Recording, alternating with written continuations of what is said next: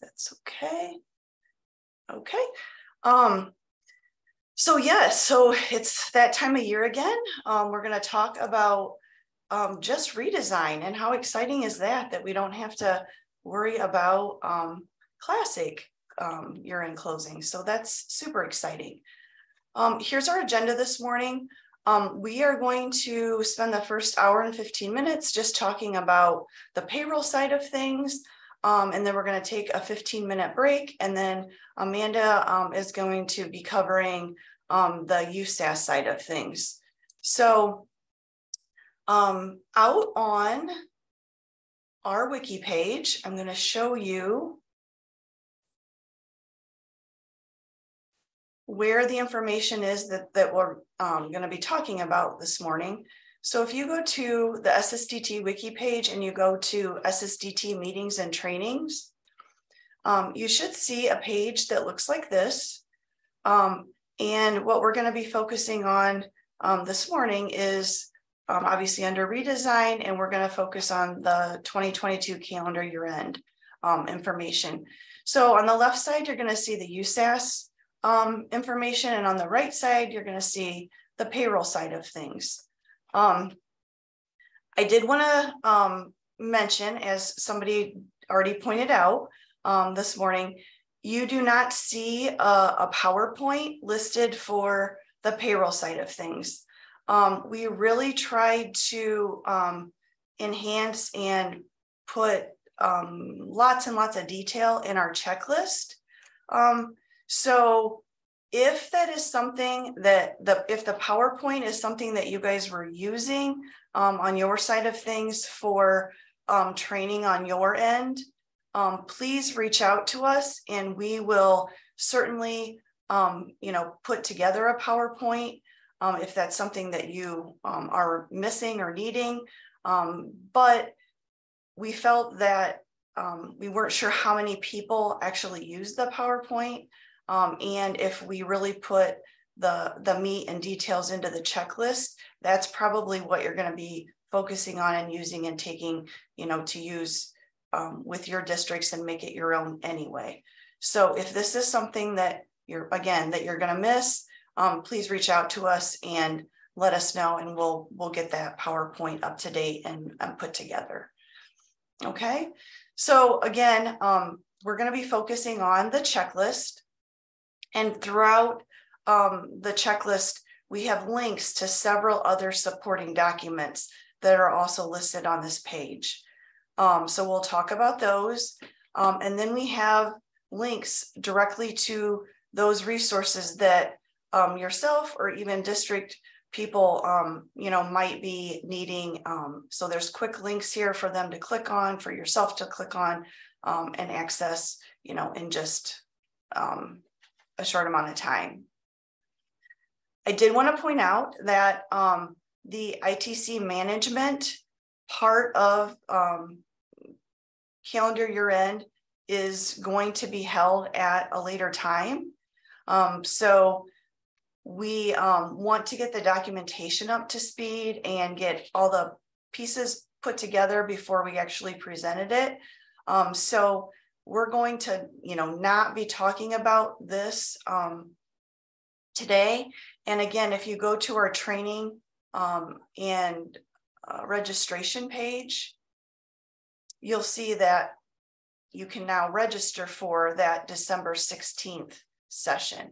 And that's when we'll be covering that portion of calendar year end closing. So I just wanted to make sure that everybody was aware of that will be held at a later time.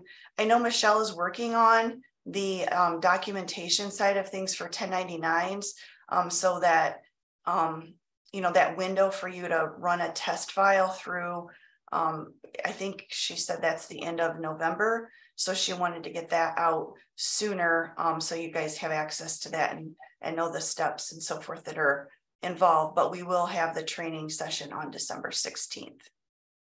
Okay. All right. Okay, well, we will go ahead and get started then with our calendar year end closing.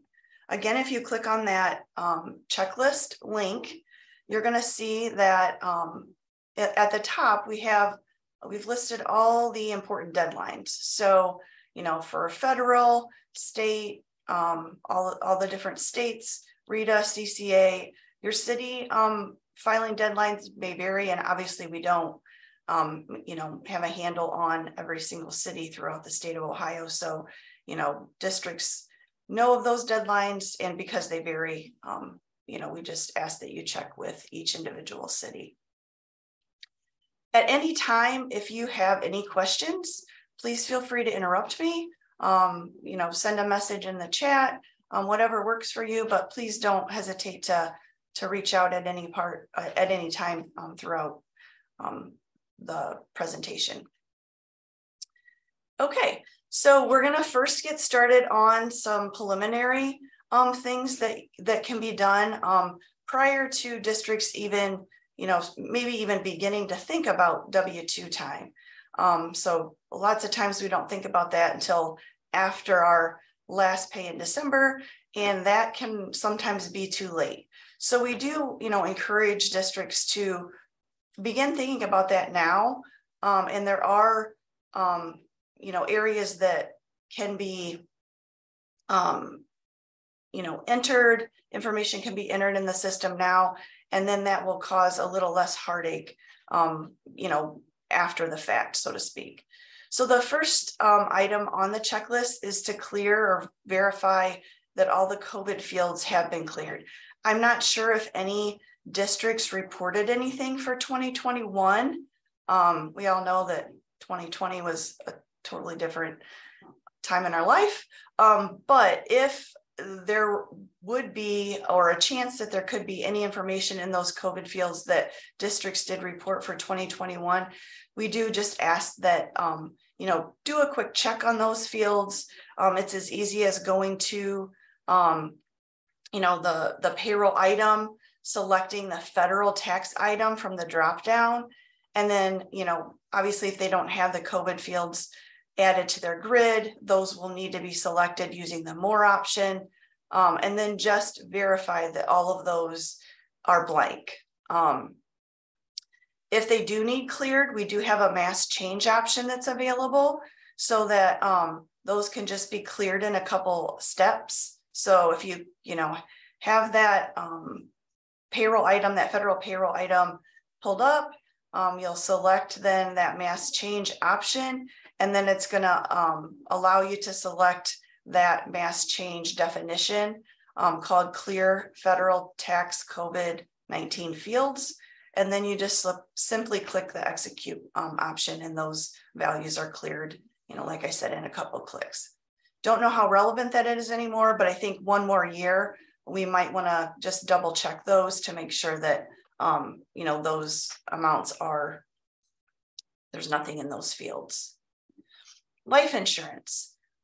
These were known as your NC1 payments in Classic. So now we just, you know, we speak English, we're going to call them life insurance. So we do have a whole step-by-step kind of outline regarding life insurance, how to calculate that premium, that cost, and then how to actually process that through a payroll. So again, use these links that are in the checklist that are hyperlinked, because it's going to give you, you know, all the detail that you need to step you through that process. Okay, so once you calculate the cost, those can be processed then through payroll payments future or a payroll payments current pay type, or I'm sorry, using the life insurance pay type. So again, that document there helps you calculate the cost and then how to process those types of payments. Adoption assistance. These are known as NC2 payments in Classic. So again, you can process those through payroll payments future or payroll payments current. And then you're going to use the pay type adoption assistance. Okay. Step 4, there are times when there were reimbursed employee expenses. Maybe these were reimbursed on the USAS side of things, and those need to be applied to an employee's W-2. These were known as NC3 payments in Classic. Again, there is a document called Reimbursable Employee Expenses that kind of steps you through different scenarios and then different options within those scenarios. So depending on how you want it to appear on the employee's W-2, you know, go through the different scenarios and then find one that fits, and then choose, you know, the option that best, you know, suits that specific scenario. Okay.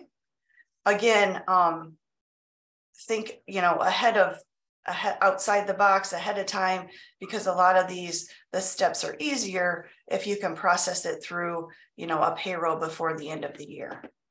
Okay. Number 5 is just, you know, verifying that those OSDI codes are listed on those specific payroll item configuration records. So it's as easy as going to the payroll item configuration screen. You can even filter the grid by the type of OSDI, and then you're going to open those OSDI records and make sure that there is a code listed first, and then followed by any description of that OSDI record. But again, we want to make sure that the code is listed first. This is required. Okay. Within this step, we do have a link to the OSDI codes. So the new rates that were effective this year, but then you can also search and find any school district income tax code that you might be looking for. Okay. So that is step 5. Along that same lines, we do ask that you verify your W-2 abbreviations on your city records. So again, you want to make sure that that abbreviation is listed. The first 8 characters are what's going to print on the employee's W-2. Just a little note, because I feel like this is just slightly different than Classic was. If this field is left blank, then the abbreviation value is what will print. So, you know, there's on those city records, there's the W-2 abbreviation field and then the abbreviation field. So if this is the W-2 abbreviation field is blank, then it's going to default and print the abbreviation value. So you can quickly, you know, verify these city records by going to, again, the payroll item configuration screen. You can then filter the grid by the type equaling city, and then verify that W-2 abbreviation column on your grid to make sure there is a value in that W-2 abbreviation field. Okay, so those grids are wonderful and super easy way to check this information, you know, all in just a couple clicks instead of going record by record and opening up and verifying and so forth. The city tax entity codes for any city that is going to be reported electronically, and I'm not sure of how many cities aren't reporting electronically these days. I feel like that's, you know, obviously the wave of the future. But in order for those records to be reported correctly electronically, there has to be a tax entity code. So on that payroll item configuration screen, you're going to want to open each of those city tax records that are to be filed electronically, and then verify that the appropriate code is entered in that tax entity code field. Okay. So we just have a note, and, you know, kind of in bold, this information cannot be submitted electronically unless that tax entity code is present. So you do want to make sure that that's listed. Hey, Lori. Yes. This is Andrew with Welco. Can we verify what the tax entity code is? Yeah, so from what I understand, it's the FIPS code. It is. That is correct. And Okay. yes. Is it possible to put a link to that on here? Yep, that's a great idea. I will make a note of that and we will add that. And can I ask one more question? Absolutely. So do we know if the OSDI reconciliation on the business gateway, is that due the same time that the Ohio State tax filing is due? Like there's an annual school district reconciliation. Yeah, right. I feel like it is. I've been removed from that for a little while. It always was. I can try to look quick if we. You know what? I'll make a note of it, Andrew, and I will follow up with you. I don't want to waste everybody's. I don't want to trying to find it, but I do think that it's the same time. Thank you. You're welcome. Thanks for the questions. Okay, so moving on then to RITA. So any city that reports to RITA, so that third party that's managing those city payments, you do have to verify a couple things on those city records, the payroll item configurations, and those are one being that there is a value in the RITA, the code. So the RITA assigned code must be in the RITA code field, and then the RITA defined description must be in the RITA description field. So these are, set by RITA themselves.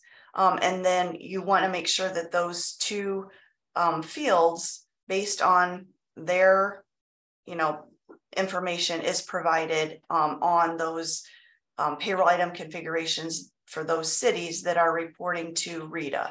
So we do have a link here that's going to take you right to RITA's website, and that will give you then a list of those codes and descriptions, and how they want those values entered.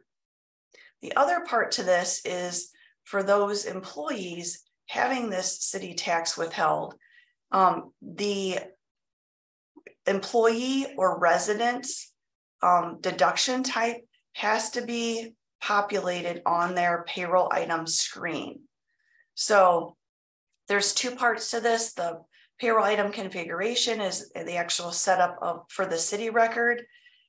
Those values, the code and the description have to be entered. And then likewise, those employees that are having this withheld, those have to be have their deduction type value set as well. Okay, so you can go to the payroll item grid and select that city under the drop down, and then make sure that deduction type column is added to your grid, and you can actually easily see and make sure that everybody's deduction type is defined. Okay, so it's a quick way to check that. Again, love the grids. Okay. Likewise, for those cities reporting to CCA, they're a little more complex. We all know that, both of them can't be the same, sort of like STRS and SCRS. One has to be just a little more difficult. But again, on the payroll item configuration city records, for those that are reporting through CCA, you have to make sure that the CCA assigned code is entered in the CCA field, along with the CCA description. And then the report to CCA checkbox is marked. Okay, so that's the first part. They also have these wonderful appendix, A, B, and C. And those kind of dictate how additional payroll item configuration city records need to be set up. Okay, so I did include here the appendix, or I'm sorry, the pages for those appendices are 130 through 134. Also, here's the link then to that specific part on the CCA's website. So we've outlined here how those records, those payroll item configuration records, need to be set up based on what you find in those different appendix. So if the CCA city is in Appendix A, you'll need to fill in on the payroll item configuration for that city, the valid CCA code, the valid CCA name, and then check the box, report to CCA. If any city is not in Appendix A, but it's in Appendix B, then you have to fill in a valid CCA code, a valid CCA name, and you uncheck the report to CCA box. And then lastly, if any city is not in Appendix A, B, or C, you should leave the CCA code field blank. You have to enter the valid CCA city name, and then likewise, you leave the report to CCA box unchecked.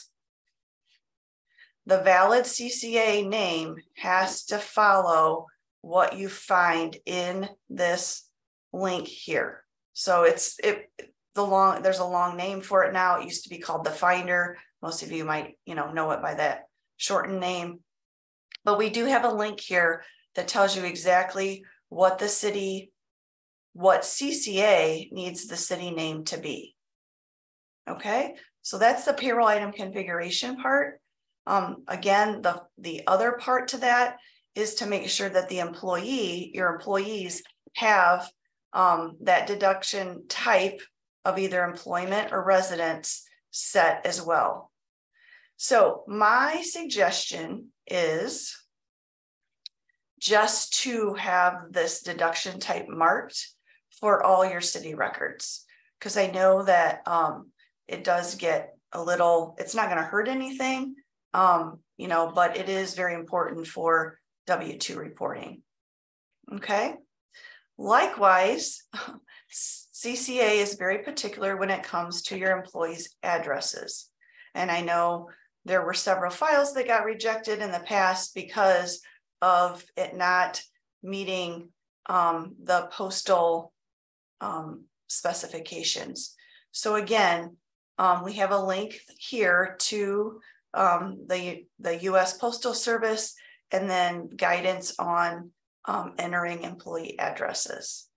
Okay, so they're a little more particular. I did want to mention that we did receive some information regarding the submission side of CCA. We're sort of, out of the loop when it comes to uploading the file, but we did receive some information, and hopefully all of you have received this as well. Their submission process, once you get the file from our system, uploading that file to CCA was, they didn't allow you to upload the file. You had to burn it on a CD. There was a whole encryption process that you had to go through. It was sort of a nightmare, right? So we did receive word that they're no longer accepting CDs, and you'll actually be uploading that file to CCA, and there's an actual encryption process that you'll go through after you've uploaded the file.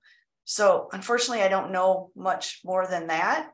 You guys might know more, have more information than I do on that, but I do know that side of things, as far as getting the file to CCA, they've made that process easier. So hopefully you guys all have that information, so that will be a little less painful.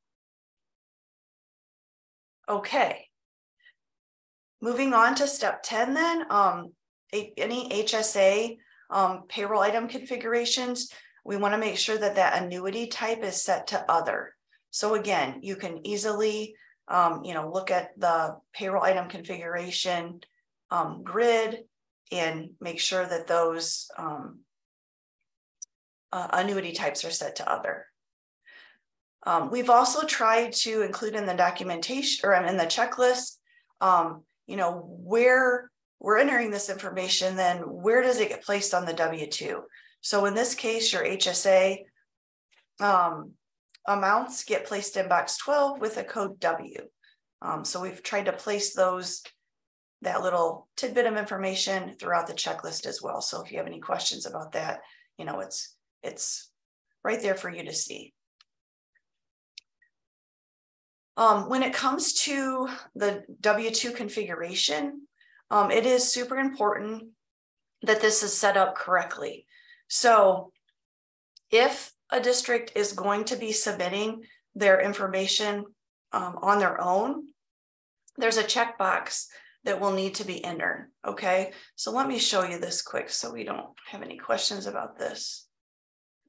So if you go to System Configuration, there's a W-2 configuration option. So this checkbox up here tells the system that the district will be submitting their information on their behalf. So it's the ITC is sort of out of the picture. Okay. When this box is checked, the submission files are named slightly different, and we'll talk about that when we get to the creating your submission file part.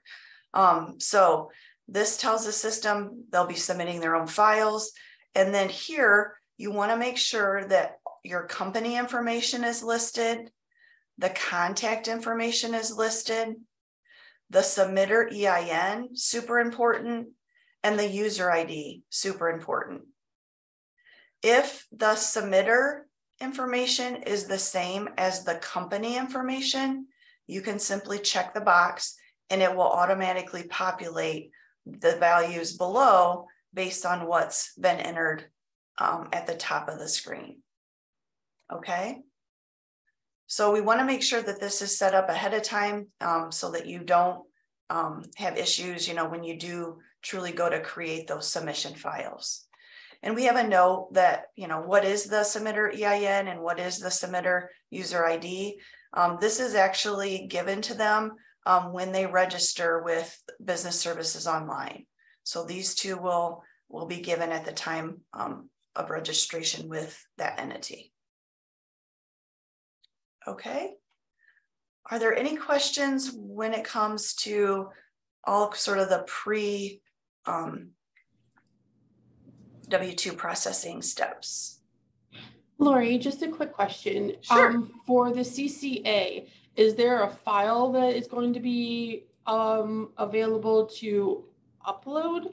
Yes, there is. Yes, great question. So we'll go through a little bit later in the checklist. We're going to step through creating the submission files for all the different entities. So your federal, all your states, cities, CCA, RETA.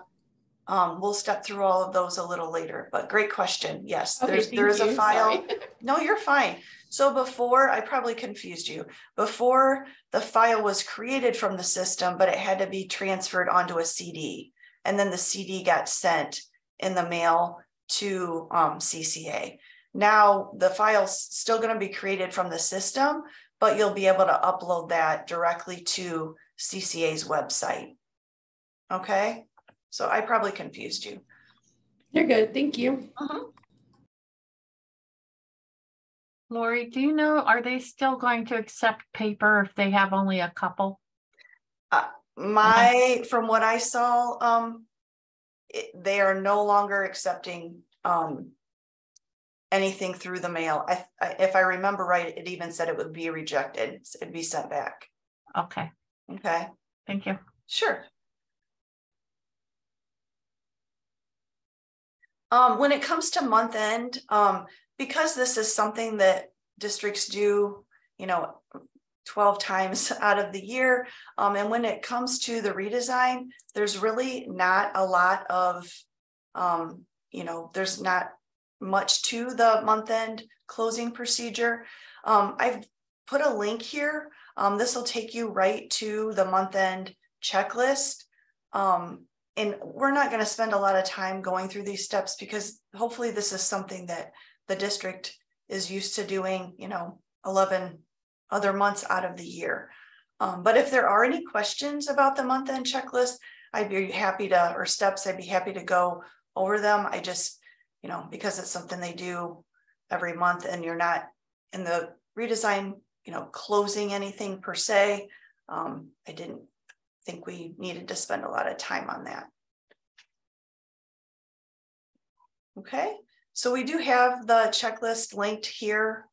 Again, feel free to ask any questions. I'm not trying to, ignore going over something. I just feel like we probably need to get to something they only do once a year. Okay, moving right along then to the quarter end closing. These steps are included in the checklist. However, we do have a link to the actual quarter end checklist right in the calendar year end checklist. Basically, it's not any different than what they're doing, 3 other times throughout the year. First being creating their ODJFS report. So again, not anything different than they're used to doing. I think the important thing to remember is, and hopefully everybody's familiar with this by now, but when they do go to upload the file, they want to make sure that they're selecting the file type as that ICESA. So since it switched to the source, that process is a little bit different, but hopefully it's been in place for a little while now. So hopefully people are familiar with submitting their file to the new way. When it comes to quarter report, obviously they're going to run their quarter report. Every district, has a different way of balancing that. But a couple things that they want to make sure they do is make sure that the calculated adjusted gross matches what it's expected, the gross minus annuities. And then the quarter report has now been updated. So if there is a discrepancy in what the system calculates versus that manual calculation, that will be flagged as an error on the quarter report now. So they should pay particular attention to that. They also want to verify their payables that they balance. So all of the checks cut for the quarter should equal all of the payroll items listed, the totals listed on the quarter report. So, what was withheld was actually what was paid. Okay, and make sure that they don't forget, any electronic transfers for any of those payments, like your federal, your Medicare. Balance all of those payroll items listed on that report. The gross on the report for the quarter should match all of the payroll disbursement checks that were processed on the USAS side. So, they can easily go to the USAS integration and go down to the payroll submission and then view the details for the quarter, or I'm sorry, for each payroll in the quarter to get a total on the payroll side, if that's not something they're already tracking on some kind of spreadsheet on their own. So I know every district kind of handles their balancing and a little differently, but that is an easy way to get the gross for each of those payrolls within the quarter. Okay. And then I'm not sure how many districts print, if they're still paper people and they like to print hard copies of things, now would be the time to do that. Just remember that the quarter report and all of those reports, dealing with quarter end, so to speak, processing are in the file archive. So if that's something they need to reference back to, they're always out in the file archive for them to access. We do ask that, just like any other quarter, that they balance their W-2 information. So, you'll go to the reports and then W-2 reports in submission.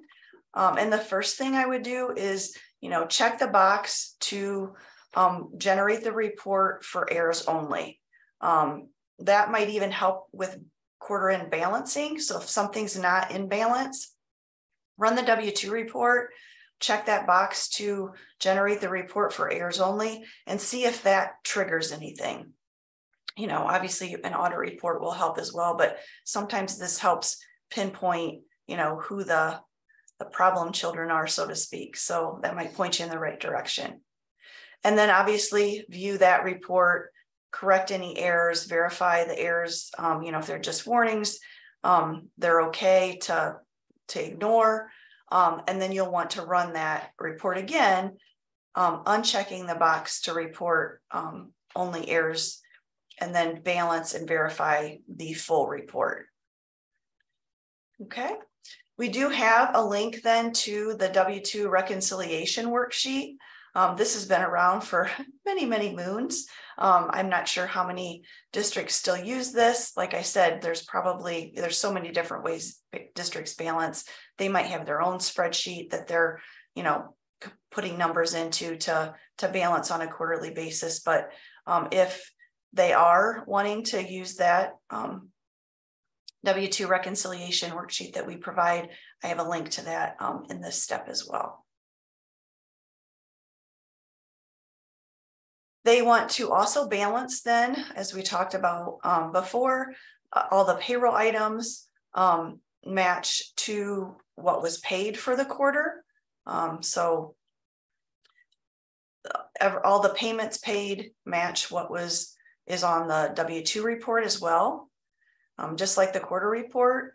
And then you also want to balance the gross with all of the amounts, all the payrolls that were processed for the quarter. So just like we talked about for the quarter report, you're doing the same thing on the W-2 report.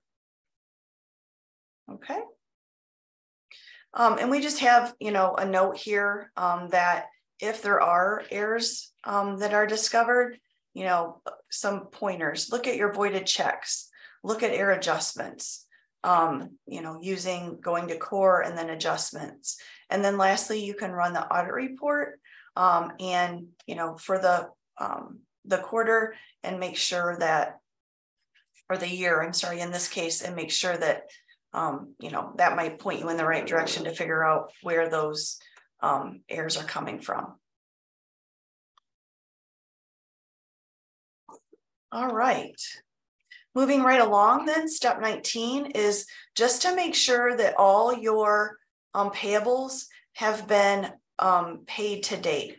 So if you've processed everything to date, when you go to your outstanding payables, this area should be blank. If for whatever reason there are payables that you process that are processed annually, something sort of not as common, then obviously those outstanding payables are still going to be there. But probably at this time, you've paid everything to date and that screen should be empty. You also want to make sure that your employer distribution amounts equal the checks that were cut on the USAS side. So what was, processed as under the submission option was actually, that matches what was actually paid on the USAS side. And again, you can go to USAS integration, employer distribution, and these test files don't have any submission files entered, but you can see with a quick look, the totals for each of those employer distribution submissions that were then processed, and that total should match the payable that was, or the disbursement check that was processed on the USAS side. Okay. All right. And then step 19 is just, oops, I did skip something up here on the balancing your payroll items, I'm sorry. For city withholdings, you do want to verify that the total gross that's listed on the report times the city rate matches the tax that was withheld. So that just, make sure everything balances and you paid what was supposed to be paid to those cities.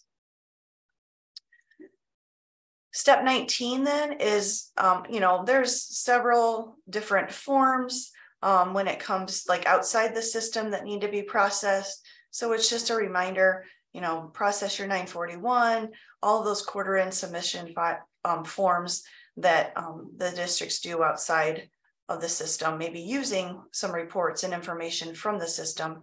Just a reminder to get those completed and submitted. Okay. Step 20 is running the OPSI report. So now is a good time to run the OPSI report that districts are going to be asked to provide information later after, calendar year end. But this captures all of the information that's needed as of calendar year end time.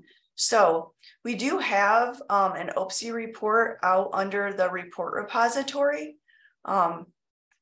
If that's not something that's already been downloaded, if that report definition is not already existing in districts, under their report manager, then they can go out to the report repository, and I can show you where that is. Just a quick reminder. Under help, there's an option called Public Shared Reports Library. And if we click on that, here's all of those shared reports for the payroll side. And if we go down towards the bottom, I thought it was the bottom, sorry.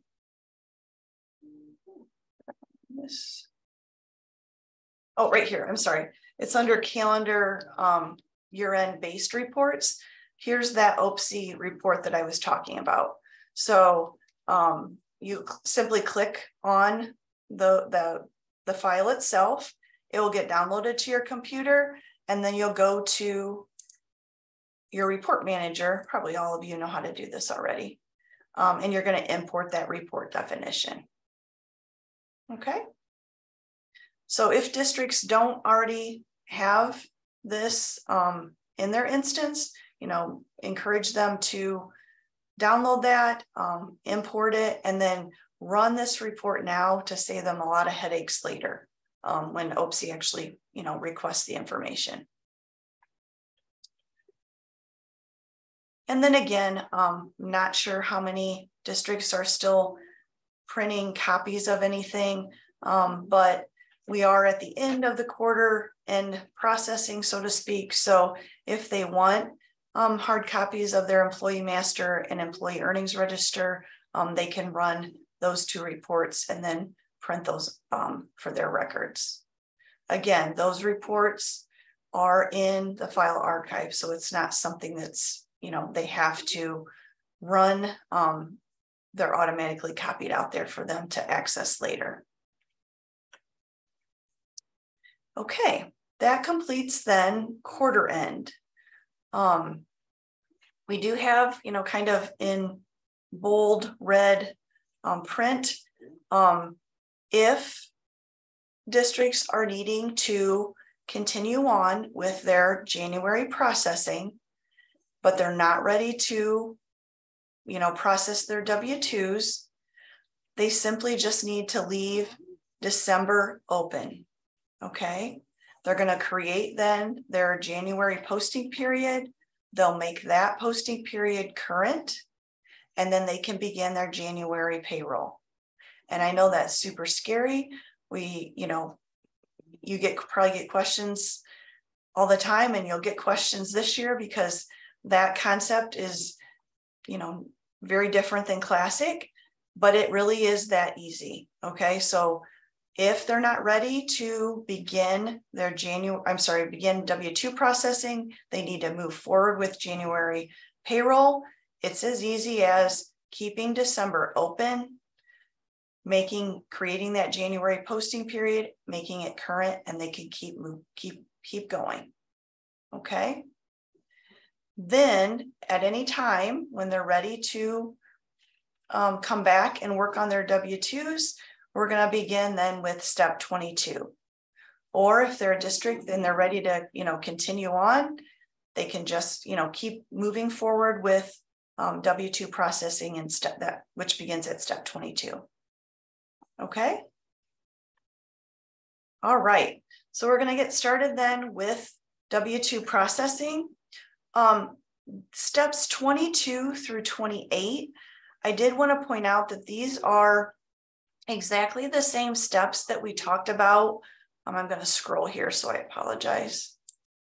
At the beginning, under the pre-calendar year-end closing, because it's so important that these aren't missed, we wanted to make sure that, if districts didn't have time and it's now past their last payroll of the calendar year, and now they're starting to think about W-2s, we didn't want them to forget to, look at these steps that we talked about in the beginning.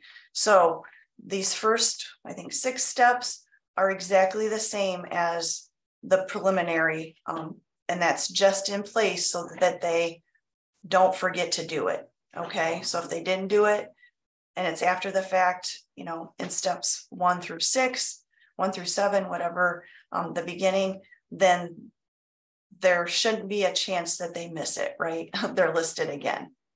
Okay, so I'm going to not cover these first few items because we already talked about that. Again, hopefully it's not too confusing, but it is super important that they, do look at those areas. And we all know some don't print the checklist until they're ready to start, W-2 processing, and it might be too late. So we put those in there 2 different times so they didn't get missed.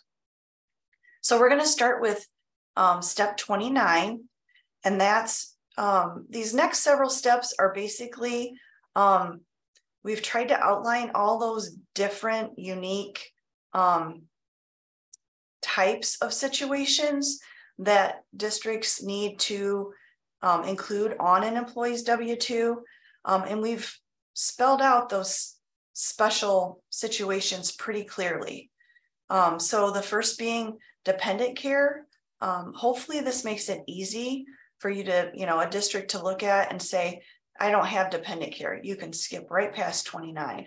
I don't have third-party sick pay. I can skip right past step 30. But if they do, we have details within each of these unique special reporting situations that should be helpful, and it spells it out pretty clearly. Okay, dependent care. So if they used the dependent care payroll item during the payroll process, the district doesn't need to do anything. Okay, the system handles all of that for them. However, if they aren't, processing it as a payroll item, then we're going to need to add an adjustment. Okay, and it steps through, exactly what the adjustment needs to look like, and then how it actually treats the tax part.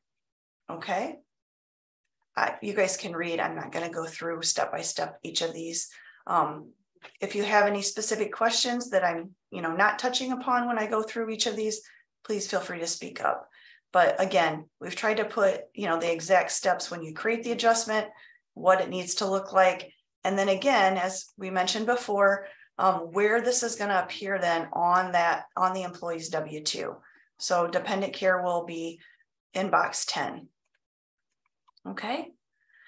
When it comes to third-party sick pay, again, we have a document that's specific to third-party sick pay, and the key is whether it's taxable or not.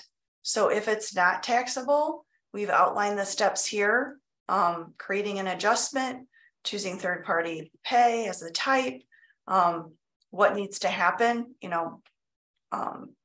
for that to appear then in box 12 with the code J.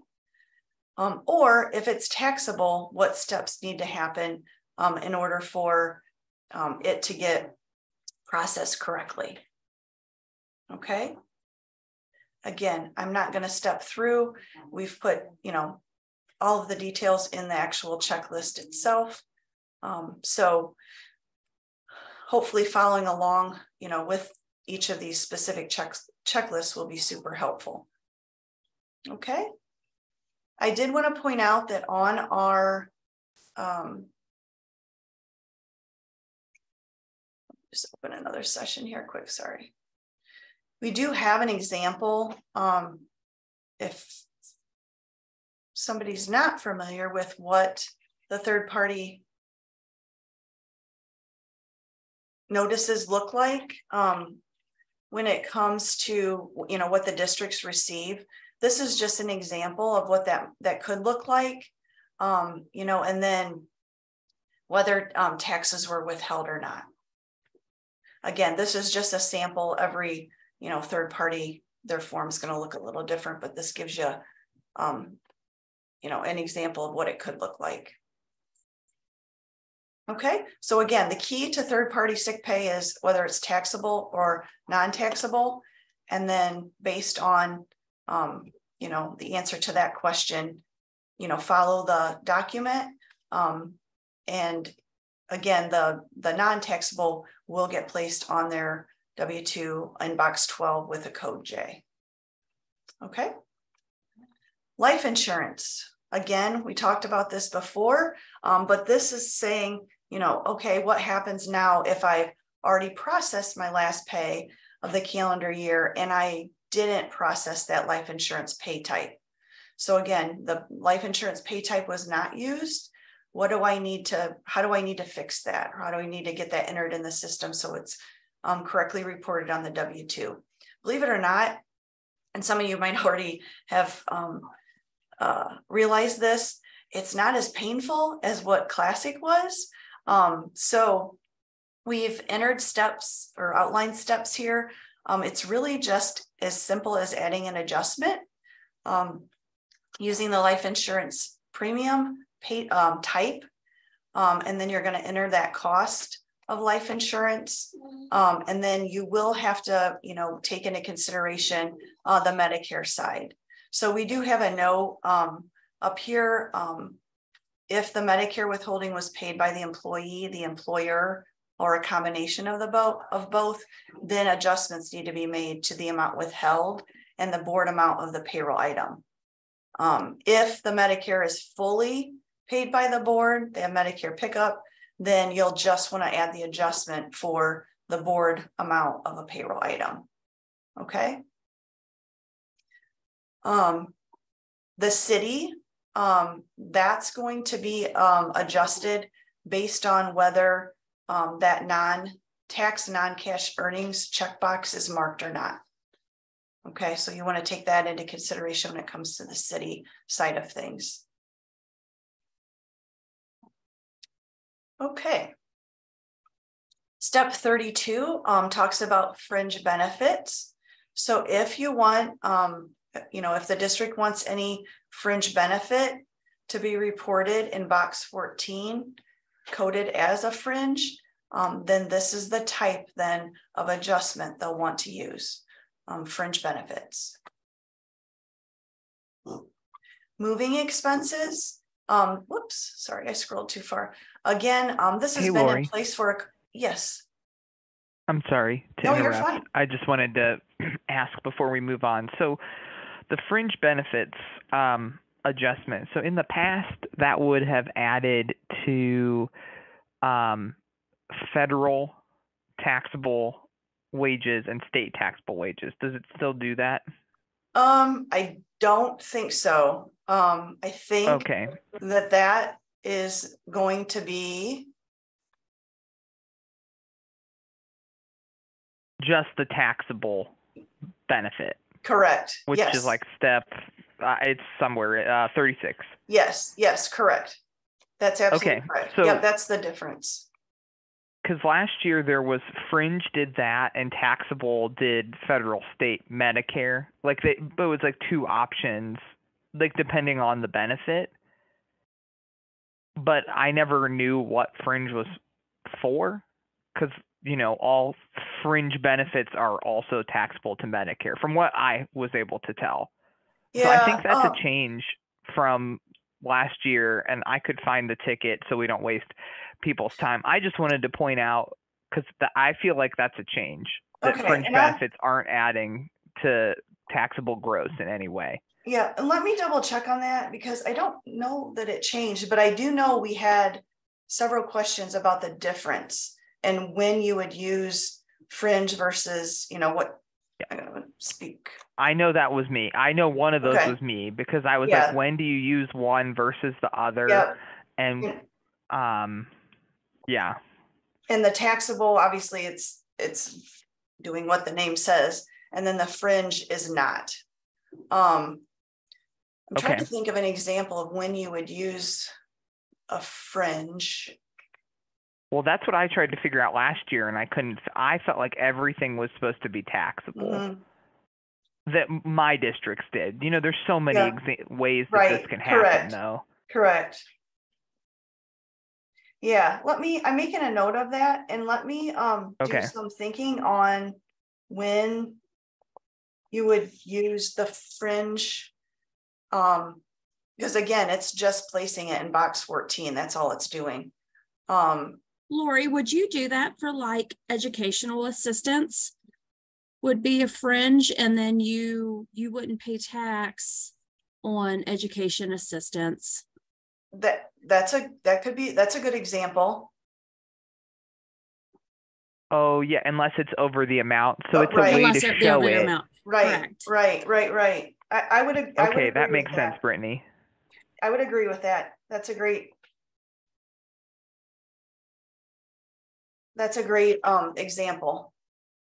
Okay, so it's like fringe benefits that aren't taxable, but you want to show the amount of the fringe. Correct. Can we just verify that it's not adding to taxable gross? Yep, I made a note of it, but I will verify that. But yes, my understanding is the fringe benefits does not do anything with the taxing side of things. But I will definitely get clarification for that. But yeah, the educational expenses, that's a great example. That would be a good use for that. Okay. The step 33, this changed, several years ago. It's only for active military employees. So I'm not sure, how frequently this is used, but again, if your district does have that situation, then again, you'll add an adjustment.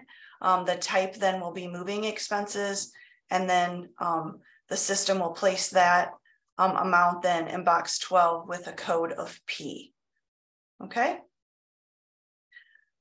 Leased vehicle or company vehicle. We've outlined, as far as what this type of adjustment will do. It adds to the total and the applicable gross on the federal and Ohio.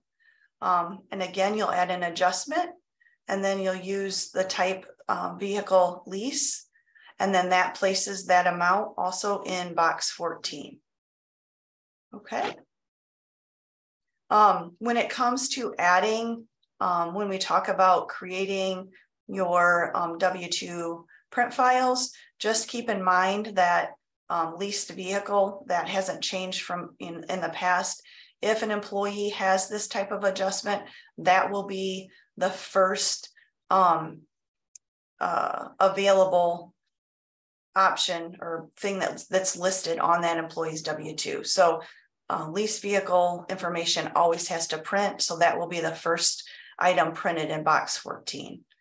That hasn't changed from years past. Adoption assistance. Whoops, I scrolled too far. I'm sorry. Again, if this pay type was not used prior to the last pay of the calendar year, so again, these are all sort of after the fact, then this has to be entered as an adjustment so that it correctly is reported on the employee's W-2. We outline here what will happen from the tax side of things. It'll automatically adjust Medicare and city if applicable. and then the total and the applicable gross. So the city is only adjusted if that tax non-cash earnings checkbox is marked on the payroll item configuration screen. Okay, so again, it steps you through how to add that type of adjustment. You'll use the type of adoption assistance, and then it will place that amount in box 12 with a code T on the employee's W-2. Okay. Step 36, taxable benefits. And like we were saying before, there are so many different variables and ways, how districts want certain things to appear on employees' W-2s. So we do have a link here to a reimbursable employees expenses checklist, and it basically steps you through different scenarios.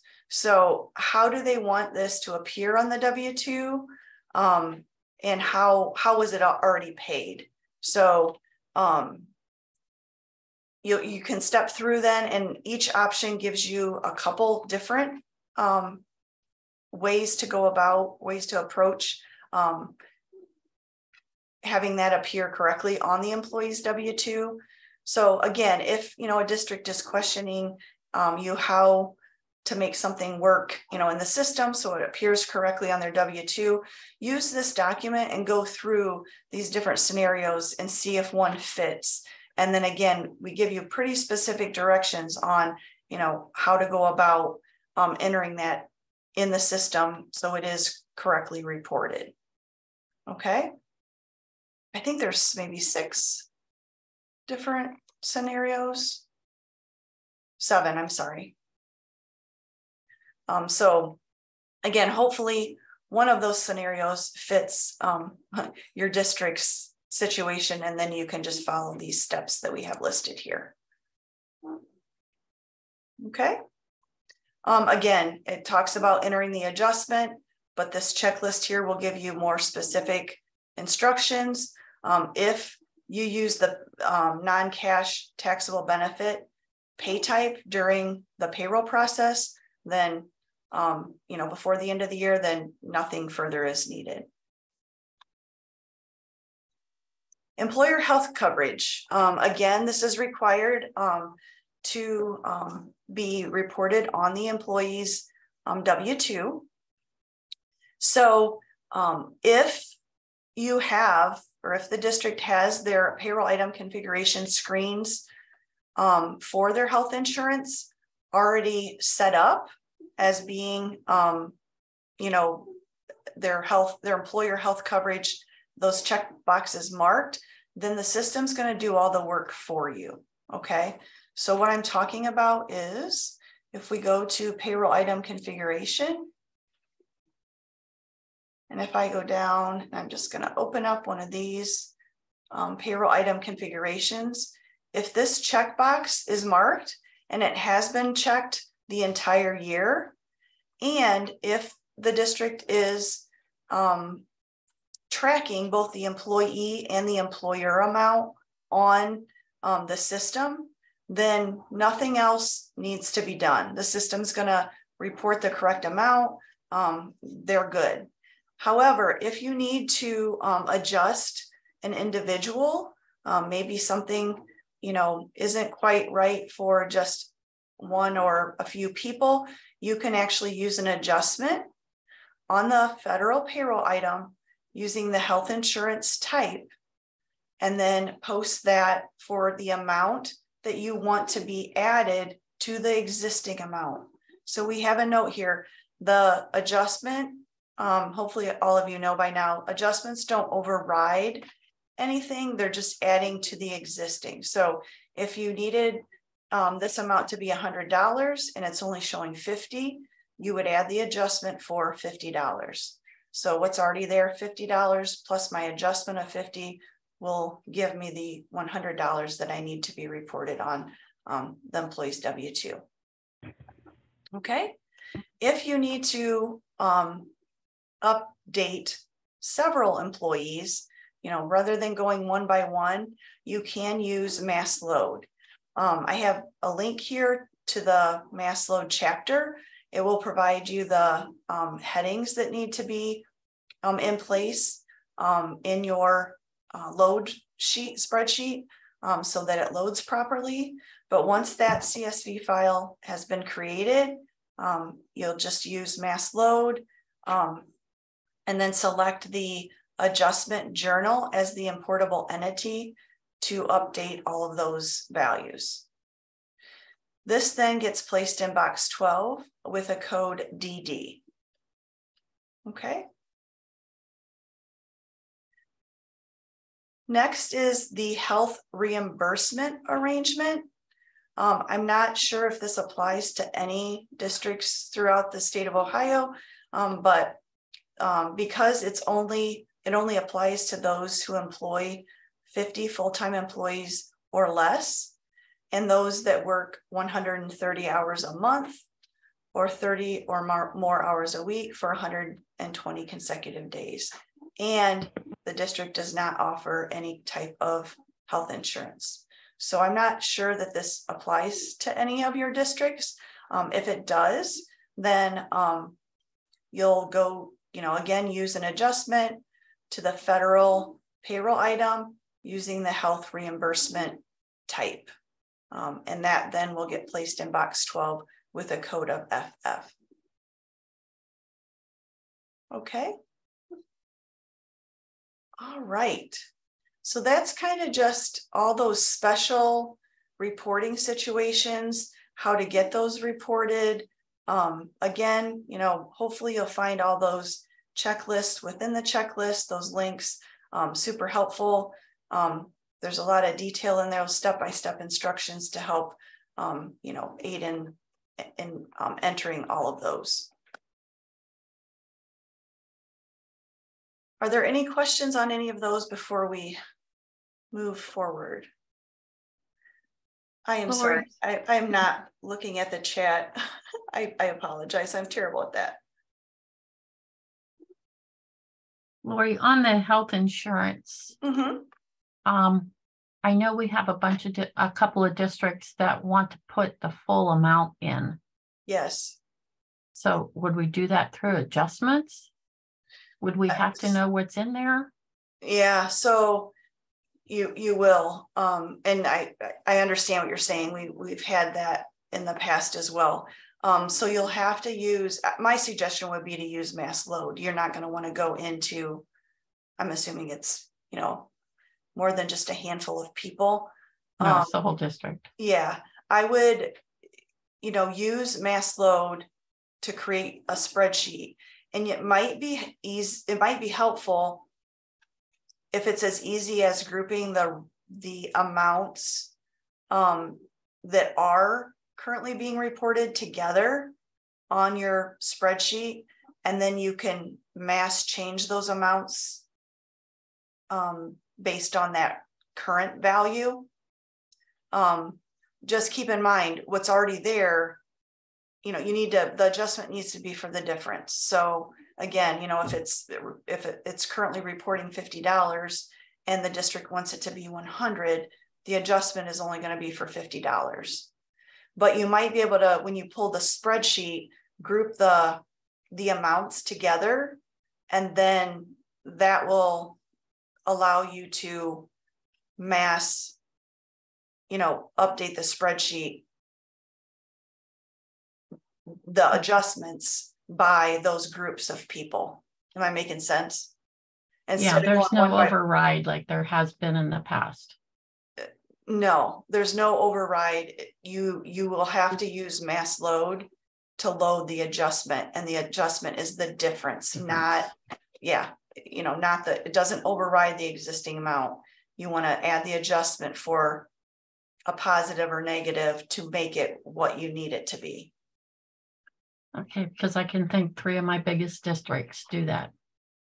Okay, and if you need help, Brenda, with getting the spreadsheet or getting one started, just reach out, and we'll help you. We'll help you get something extracted from like the payroll item, those health insurance payroll item screens, and then I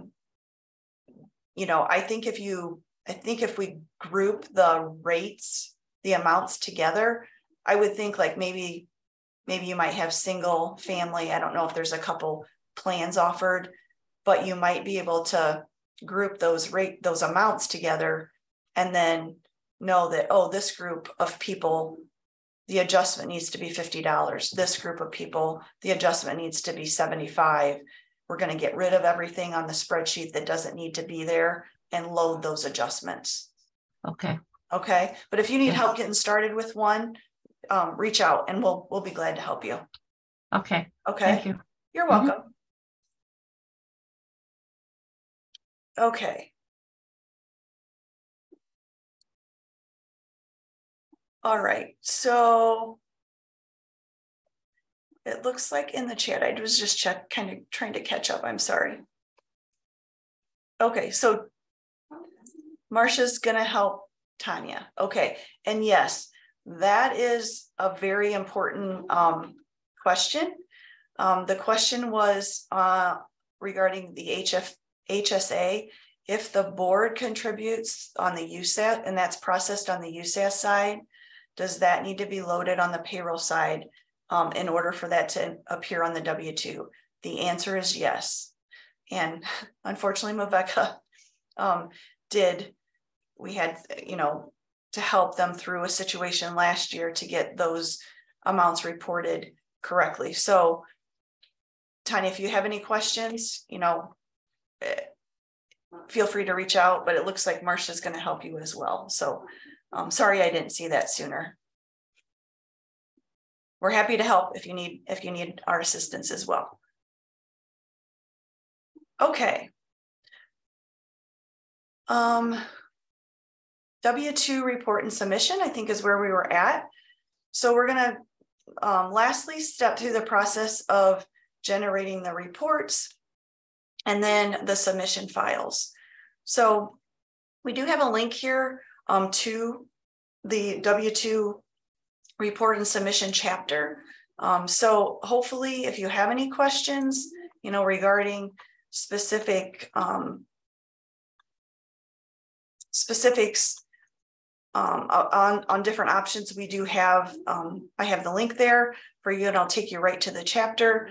And then you can, go to that particular part in the chapter for some assistance if you're not sure on what a field means or so forth. That should be helpful. The first thing that you'll want your districts to do is run the AIR report. So if you go to W-2 report and submission,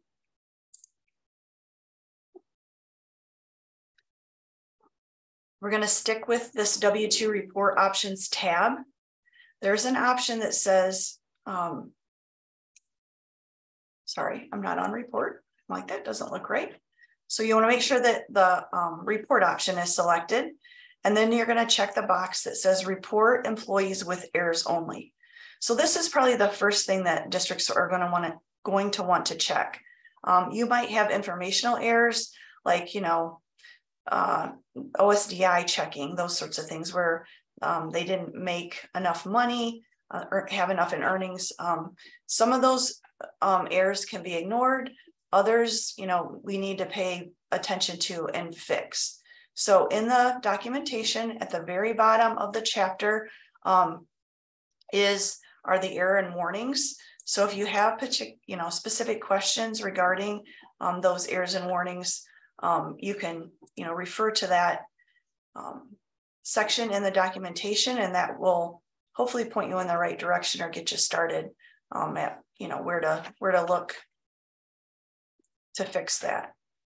Obviously, if you have questions that you can't answer, we're here to help. So just reach out.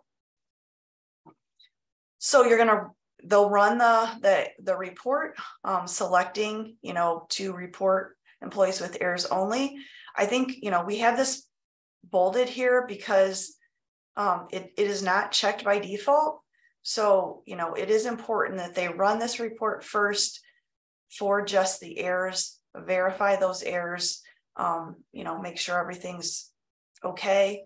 Then they're going to run the report again and uncheck that box. So we'll uncheck that report employee with errors. And this is going to give them a report, of everything. So they can run this report as many times as necessary until they feel that all of their information is accurate. We do have an additional supporting document called the effects of special W-2 processing. W-2 situations on processing that might be helpful with how certain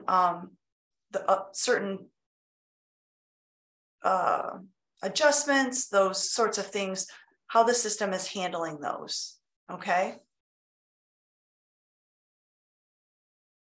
So that will help then in those balancing situations. If they have questions, you're going to know specifically how the system's treating those, each of those types. Once the district has run this, and again, they're probably running this multiple times, double and triple checking everything. Now they're going to be ready to create their print file. Okay. So we now have the ability in this software for districts to create a print file and print their own W-2s. Okay. So the checklist, we've tried to break it out, in sections so that if the ITC is still printing the W-2s on their behalf, then you'll want to, pay particular attention to the spot that says if your ITC is printing your W-2s. If the district is printing their own W-2s, we've added a new option called W-2 printing. So they would go to this tab. They would then verify, we have this spelled out on the checklist. Can't emphasize enough, to them to make sure that all of this information is correct. There's a sort option. So how they want their print file to be sorted. Make sure this says 2022, which it should default based on the current year. And then if they want to include any fringe benefits, so in box 14, if they want those to be printed on their W-2s, they need to then add those specific payroll item configurations. So they would begin adding those in the box below.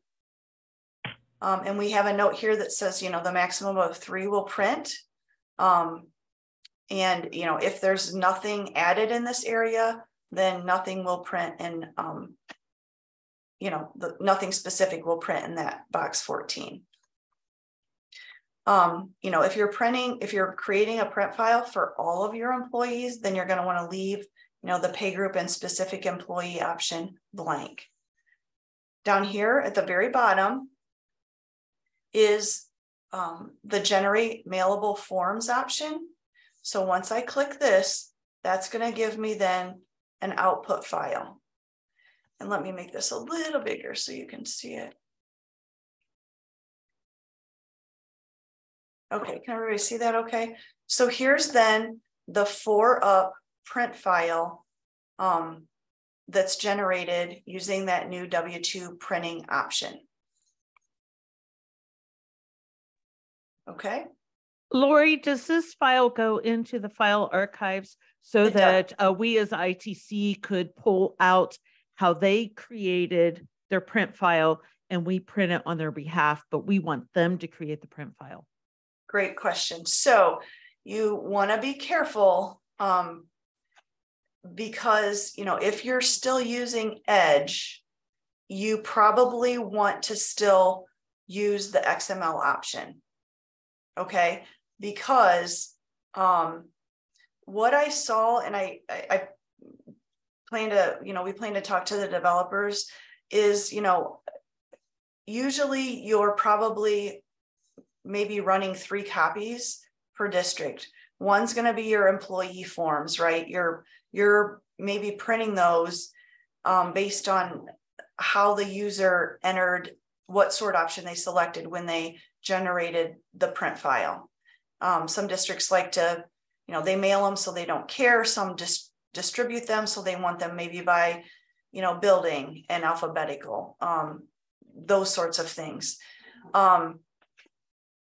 Then the next copy is the employer copy, and that is probably just sorted alphabetical.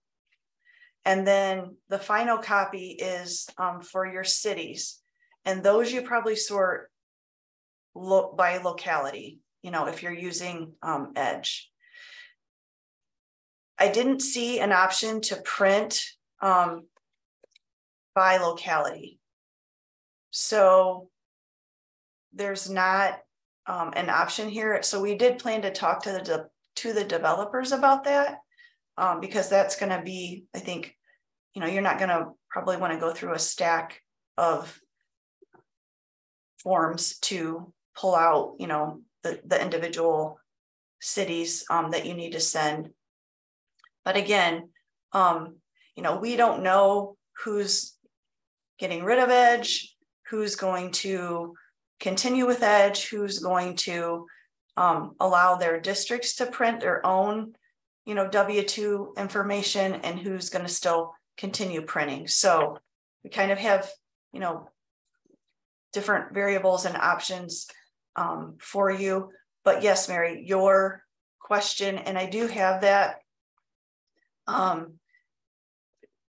Let me find it quick. In the checklist, each step talks about where to go to the file archive and make sure that those files are out there and what the names of those files would be. They are going to be different based on if the district is submitting their own, if that checkbox on the W-2 configuration box is marked or not. The names of the files are slightly different. So we've noted those, saying those names of the files are for those that are creating and submitting their own versus those that, are still, the ITC is still, submitting on their behalf. Okay, does that kind of help answer your question? No?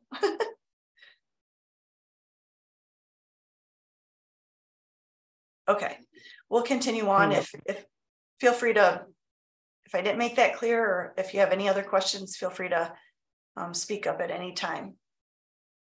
Hey, Laura, okay. This is Andrew with WOCO. Can you hear me? Yes. I have another question. I'm sure. sorry. No, you're fine. If we have them print their own W-2s, I know when we use Edge, part of that process is creating the PDFs that end up in the kiosk. Yes. So would we still need Edge to do that right now? So the developers are working on a process to make that happen. So you would not need Edge. It's not available right now, Andrew, but it will be. So that is something that there's a few outstanding W-2 type issues that the developers are still working on. And one of them is exactly what you just asked. So great question. It is in the works. It will be available. So if you are not a district or an ITC that wants to use Edge, you won't have to. Okay. And can you verify what kind of forms? Is it the same forms as last year that will be supported, like for printing? It is. The 4-up, you mean? Yeah. So like, I mean, because we ordered forms not knowing that this was going to be a possibility, but we are interested in at least having some of our districts do this. So it's the exact same form. It's the 4-up forms. Yes. Okay. Correct. Yep. Thank you. You're welcome. Okay, so sorry, I lost my train of thought. So I think we got through the printing side of things. So we talked about, if the district is going to print their own W-2s, or if, and you at the ITC are not going to use Edge any longer, you do have the capabilities to do that within the software. If you're an ITC and you're going to print your employees or your district's W-2s and you're still using Edge, then that process is just slightly different. It hasn't changed from years past, but you'll want to use the XML option just like you always have. So under the W-2 reports option, you would select XML. The district would select XML, I'm sorry. And then you would generate your XML output file. So this is the option then that you would use, the district would use to generate their print file for you if you're still running it through Edge. Okay. Just a note here, I know that this has come up before, and just to kind of eliminate any confusion, unless Edge has changed the software, which very well could be, we've always encouraged the employee copies, the program in redesign to be run based on selecting the sort option that matches how they want their employee copies. Unless something's changed in Edge, you don't have a way, there's no way to sort it by like building department if that's what they're wanting, how they want their employee copies to be sorted. So if you advise them to sort those employee copies, select the sort option when they're generating the XML file based on how they want the employee copies to be sorted, then, most generally they want the employer copies sorted by in alphabetical, which that's an option in Edge, and then the city copies to be sorted by locality, and that's also an option in Edge. So just, unless something's changed, I'm not, up to speed on Edge's software per se, but the sort option, maybe advise them to select how they want their employee copies sorted. And then, the other two copies you're able to manipulate based on those, the software, the sort options the software already provides. Okay. So once you have your XML file created, then you'll obviously, want that to be saved to your desktop somewhere. Again, as was asked before, that XML file is saved in the file archive. And then you at the ITC have your own instructions on how you want the districts to send that file to you securely. So, whatever means you have to get that file from them, that's each ITC is probably different. Okay, so that's printing. When it comes to creating submission files, first we'll talk about the federal submission file. Again, we're going to go to the W-2 report option. You'll click on submission. Again, verify that all of this information that's populated is correct. Generate the submission file summary report. Verify that, make sure everything looks good. If everything's good, you're ready to then create your W-2 submission file.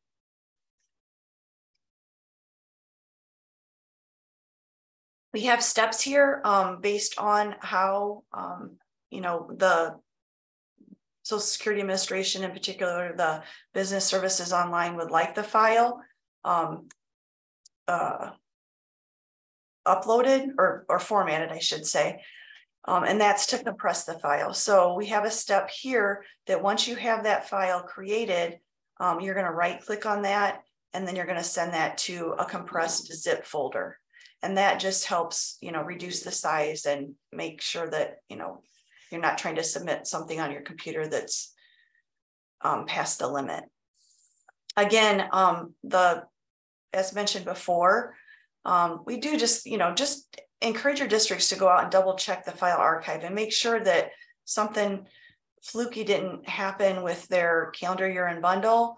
At this point, when they create the file for federal, if they go out to that 2022 calendar year-end reports folder, they just single click on it.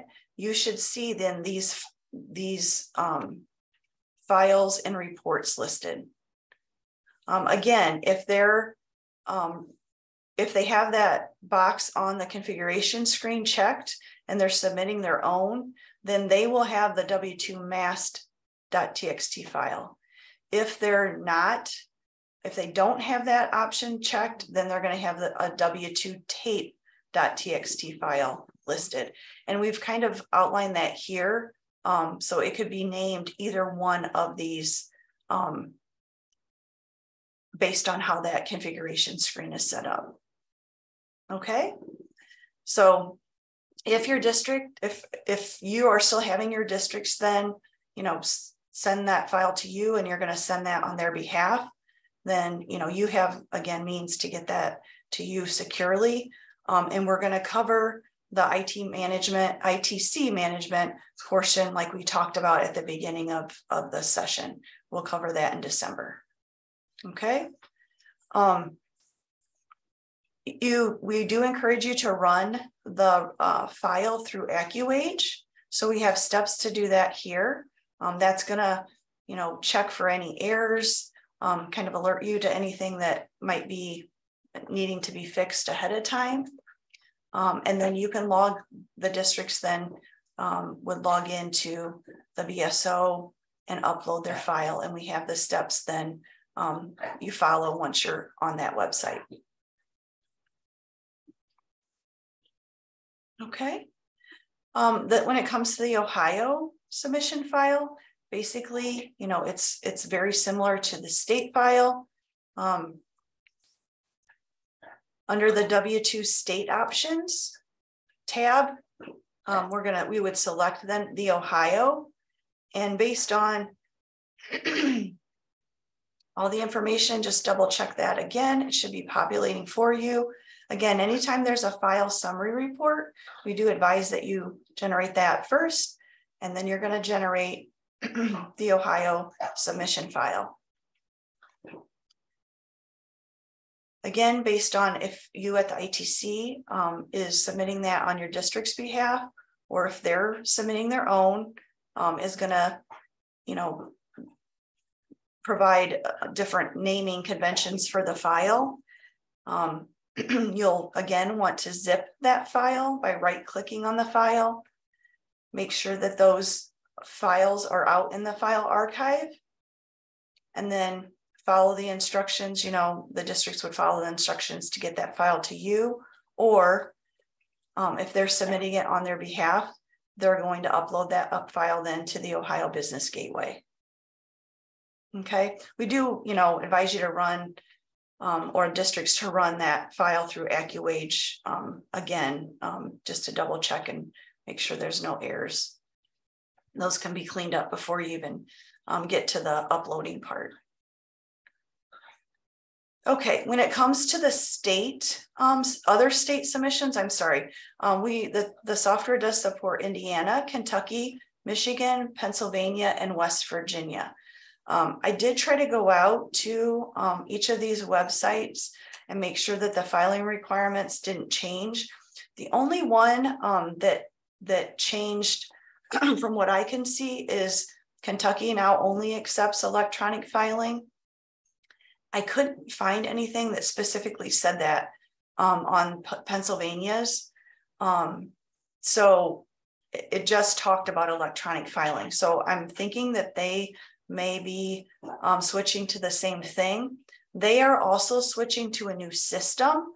It was like eTides, and now it said sometime in the month of November, it's switching to, I think it's called like Paths or ePaths. I wrote it, MyPath, that's what it was. So it was kind of difficult to, read exactly how that their filing requirements based on them switching systems. So, you know, if you do have districts that withhold for Pennsylvania, you might want to keep an eye on that website, and we have that link again on our main calendar year-end page, and see if once it does switch, if they give more specific direction. Okay, so Indiana is a little different. They have a county tax. So it is, you know, you do have to have that payroll item configuration city record set up for that county tax. And I do have a snippet that we have that kind of outlines how that payroll item configuration screen should look. So the two requirements are that the tax entity code is provided and the payee address has to have the state has to be Indiana. So those are the two requirements when it comes to setting up this county tax. And I'm assuming that, you know, if your districts are withholding for the state of Indiana, you know, they're familiar with this county tax. It would just be for, you know, any district that's going to start withholding that going forward. There's a link here specifically to that Indiana county tax that references, you know, it's a reference to that, and it's going to give further guidance on how that needs to be set up. But again, I think we're running a little short on time, but you're basically going to be creating those state submission tax files separately. So if your district has, you know, the state of Kentucky, again, you're going to select that under the W-2 state options, select Kentucky, generate the file summary report, and then generate the submission file. And really the screens are going to look the same except for Indiana. And you can see that that's then, you know, the taxpayer ID and the TID location, those two fields get added because that submission file is slightly different. Okay. So once those, you know, if any of those state files apply, then we've named those below what the names of those, each of those would be. Again, go out and make sure that those got copied out to the file archive. Again, those names are going to look slightly different based on whether the district is creating those files and submitting those files themselves versus that box on the configuration screen not being checked. They would then get those files to you if you're still submitting those on their behalf, or they would upload those to the appropriate state website. When it comes to the city files, again, there's a W-2 city option. Make sure the information looks correct. You would make sure that you enter the tax entity code based on how that payroll item configuration screen is set up. And you would have to run this then for each entity or each city individually. So if, you know, a district has, you know, 3 cities that they're reporting to, then each of these would have their own entity code. You would enter that, each of those here, generate the file summary report, and then the submission file. Those then also get copied out to the file archive. So you're going to see, you know, each of those cities listed separately. And then the district would upload that to the appropriate city website, or if you're submitting that on their behalf, they would again get that file to you securely. The CCA and RITA, I'm going to kind of lump these together for to save some time here.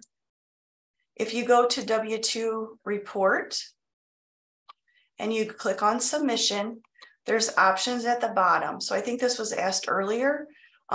Again, there's a CCA option and there's a RETA option. So again, generate your summary report for CCA first, and then generate the submission file. And then likewise, you can do the same for RETA. So that's where you'll go then when that question was asked earlier about is there a submission file that's generated by the system? Absolutely, there is. Okay.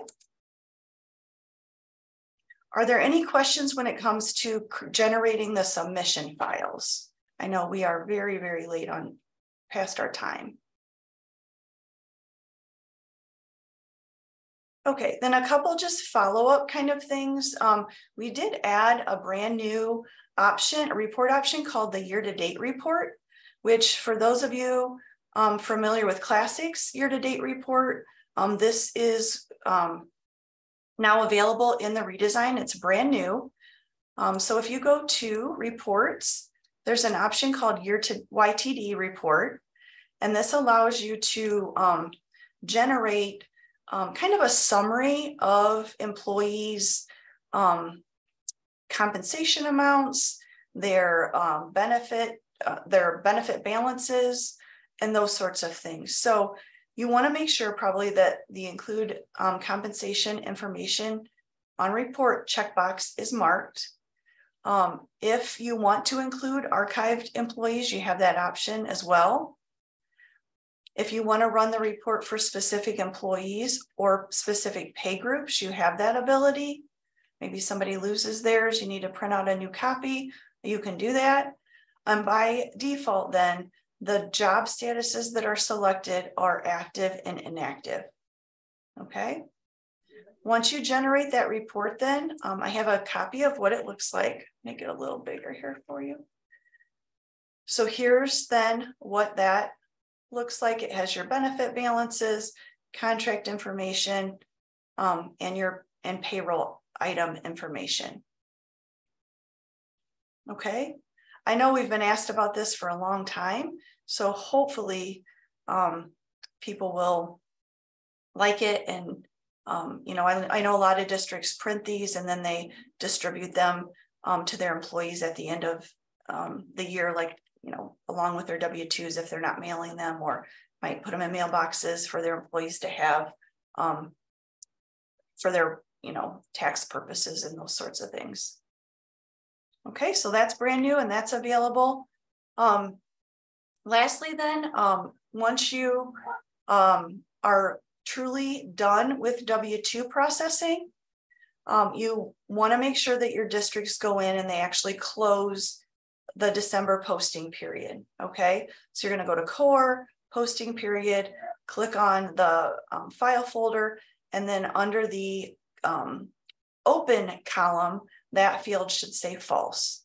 So you just want to make sure that that gets closed. That triggers a whole series of reports then to be copied out to the file archive under the calendar year-end report bundle. And those reports are listed here. So the attendance journal, the leave balance, the payment transaction status, employee master, and earnings register. So in addition to your print files, your submission files, you will also have these reports all in that calendar year-end bundle. Okay. All right. I apologize. We went like a half an hour over what we were supposed to. Just want to quickly look at my notes and make sure I haven't missed anything. Okay. A couple things I wanted to mention, and we already talked about one of them. A couple outstanding W-2 issues that will be available before the end of the calendar year. One is generating the PDFs for the kiosk, so that's still yet to come. When you click on the printing of your W-2 file, so if I go back to W-2 report and submission, and I go to the W-2 printing tab, when you generate the mailable forms for larger districts, this is going to take a little bit of time. Currently, this just runs in real time. So if I click this, it's going to generate, and it's out there, you know, generating as we speak.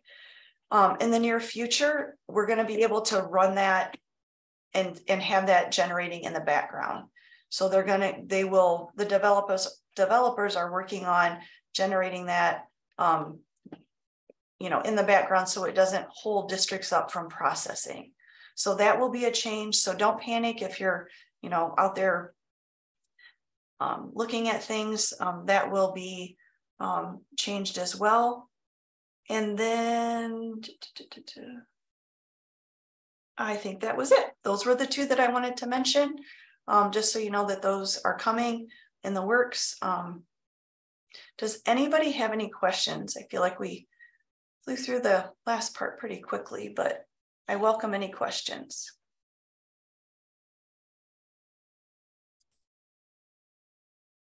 Rhonda or Lori, it looks like Rhonda had a question, and it's a good one. So it says the district should not change the current period until the calendar year-end bundle completes. Is that similar to kind of how USAS runs, where you want to wait and then, review the job scheduler, and then once that completes, you would close?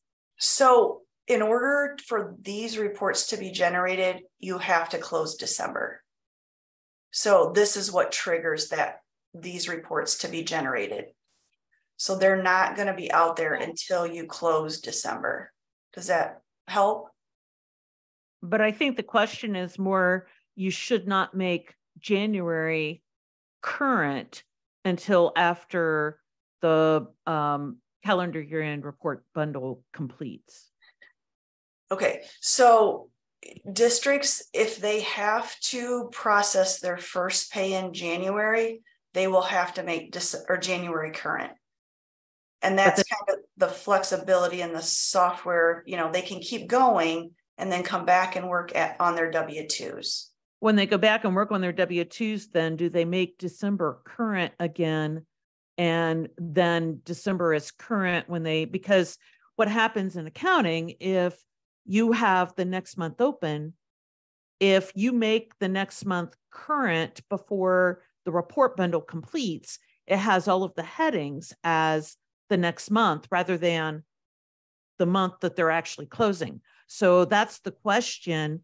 If they have January current and they run the calendar year-end report bundle, is it going to show headings of calendar year 23 month January rather than December and calendar year 22?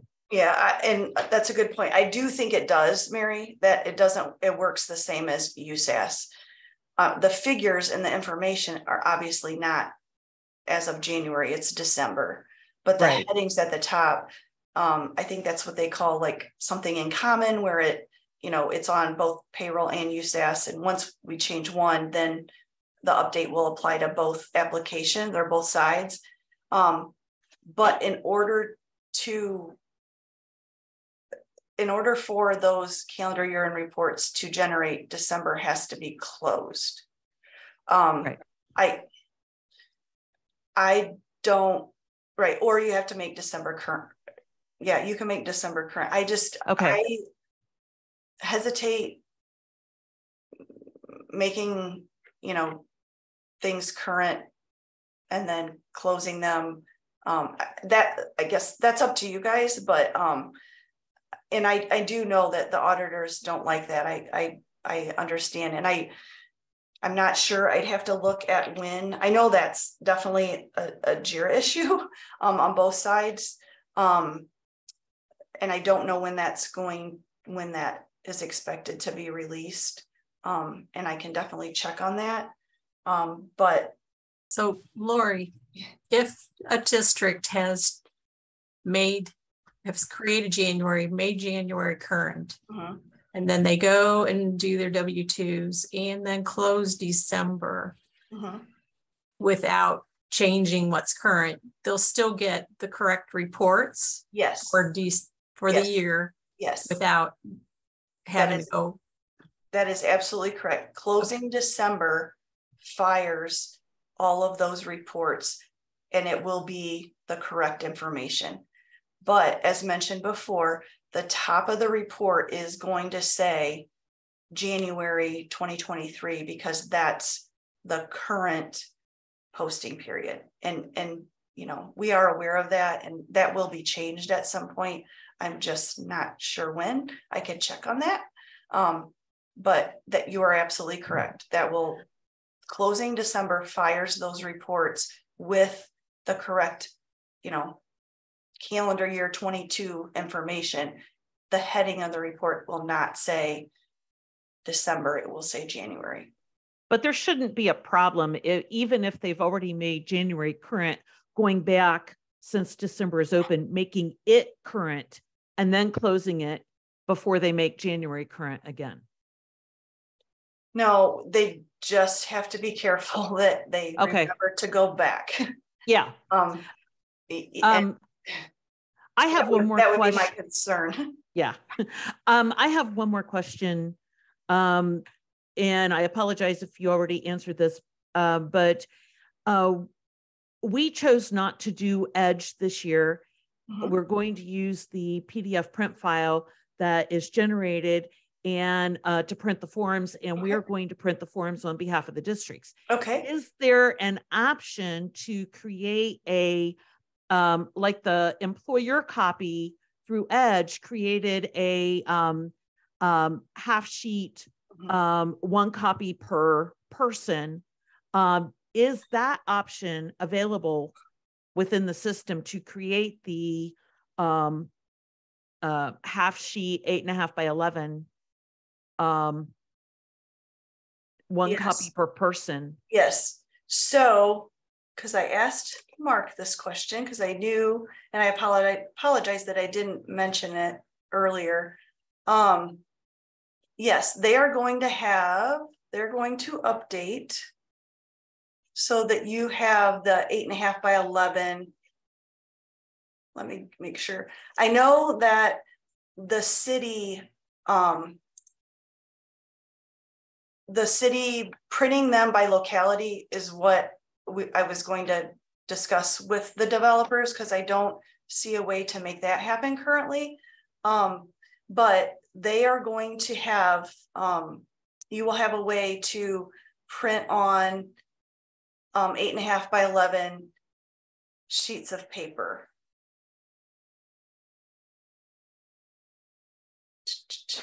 Yes, you will. I had to read through and make sure that I wasn't mistaken.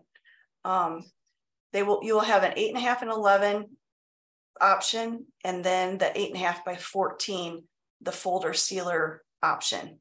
Those currently are going to be the only two options available. The city, printing the cities by locality, I think we still have to look into and find out how that's going to work. Okay. That is extremely helpful. Thank you so much. You're welcome. Are there any other questions? I don't think I see anything in the chat here. Hopefully I didn't miss anybody's questions. If I did, please feel free to send me a message. I don't mean to intentionally overlook something. It's just sometimes hard to keep an eye on both of them. All right.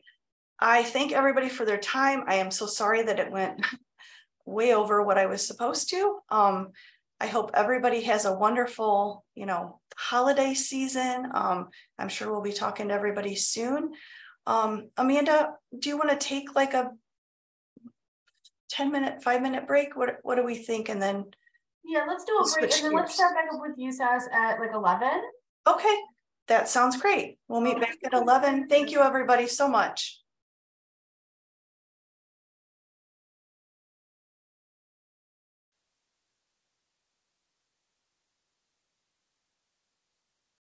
We're back. I'm gonna go ahead and get going on the USAS portion of the calendar year-end closing procedures.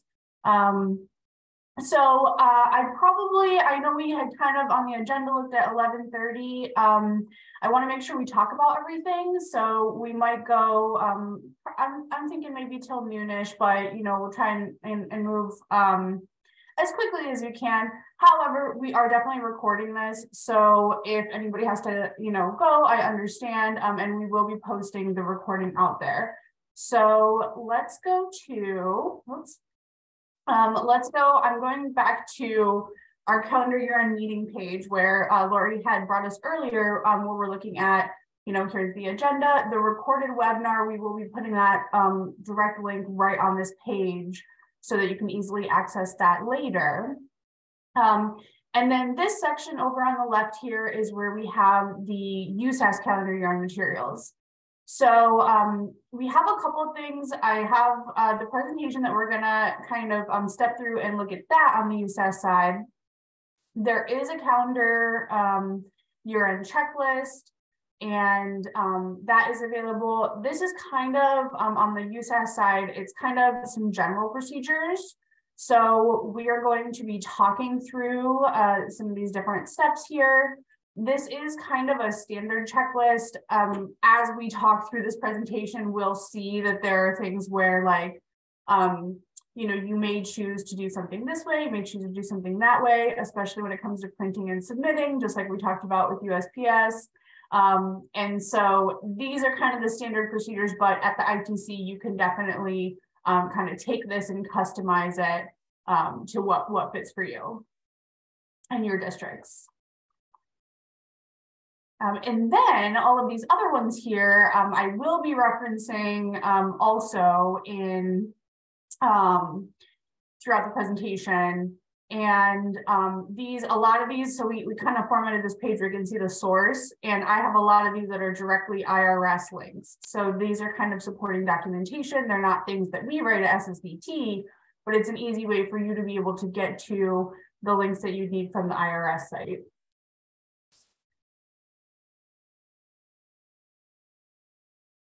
Okay.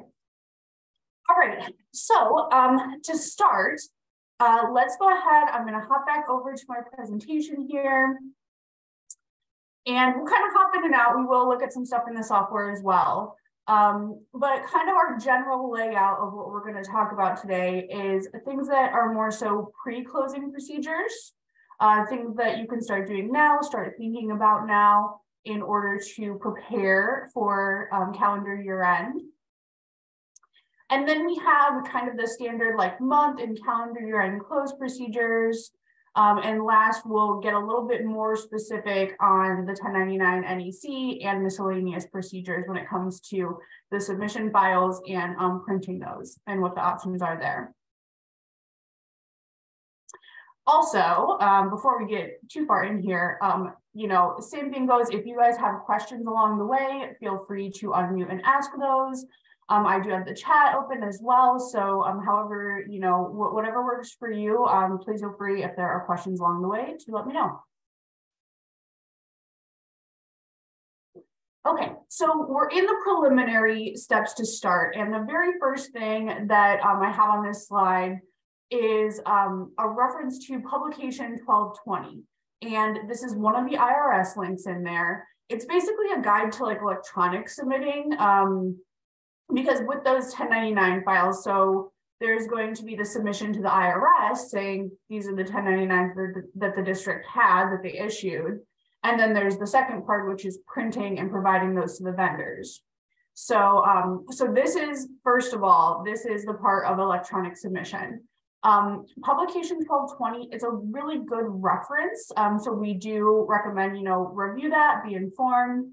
If there are certain things that come up like correction questions or things like that, this publication has a lot of really good information regarding those things. It's formatted very well with a table of contents, helps you kind of find what you need. So the first thing, if I would say, pull a copy of this and make sure that's available to you in your districts. This section that's included here is what's new for tax year 2022. A couple things on here that mainly the notable one is the step 2 and 3. They mention that they're transitioning to new information returns TCC. So that TCC is the transmitter control code. And that's something, we have another slide on this as well, but basically it's like per individual. If you are going to be submitting these files to the IRS through their, it's called the FIRE system, And so that's where you're going to like log in and actually upload the file. Beforehand, you would sign up and you would get an individual code that it kind of works with like your username to them in their system. It verifies who you are. What they're saying here is that if you received your code prior to September 2021, so if you had an existing one before, and if you're still submitting at the ITC, this might apply to you, then you do have to, there's like a new form to apply for one.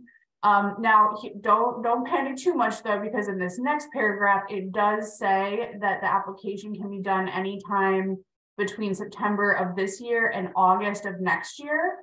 And your current code will remain active until August 1st of next year. So based on this, my understanding is that if you had one before, you can still use it this year, but you'd need to look into applying again if you're going to be continuing to submit it.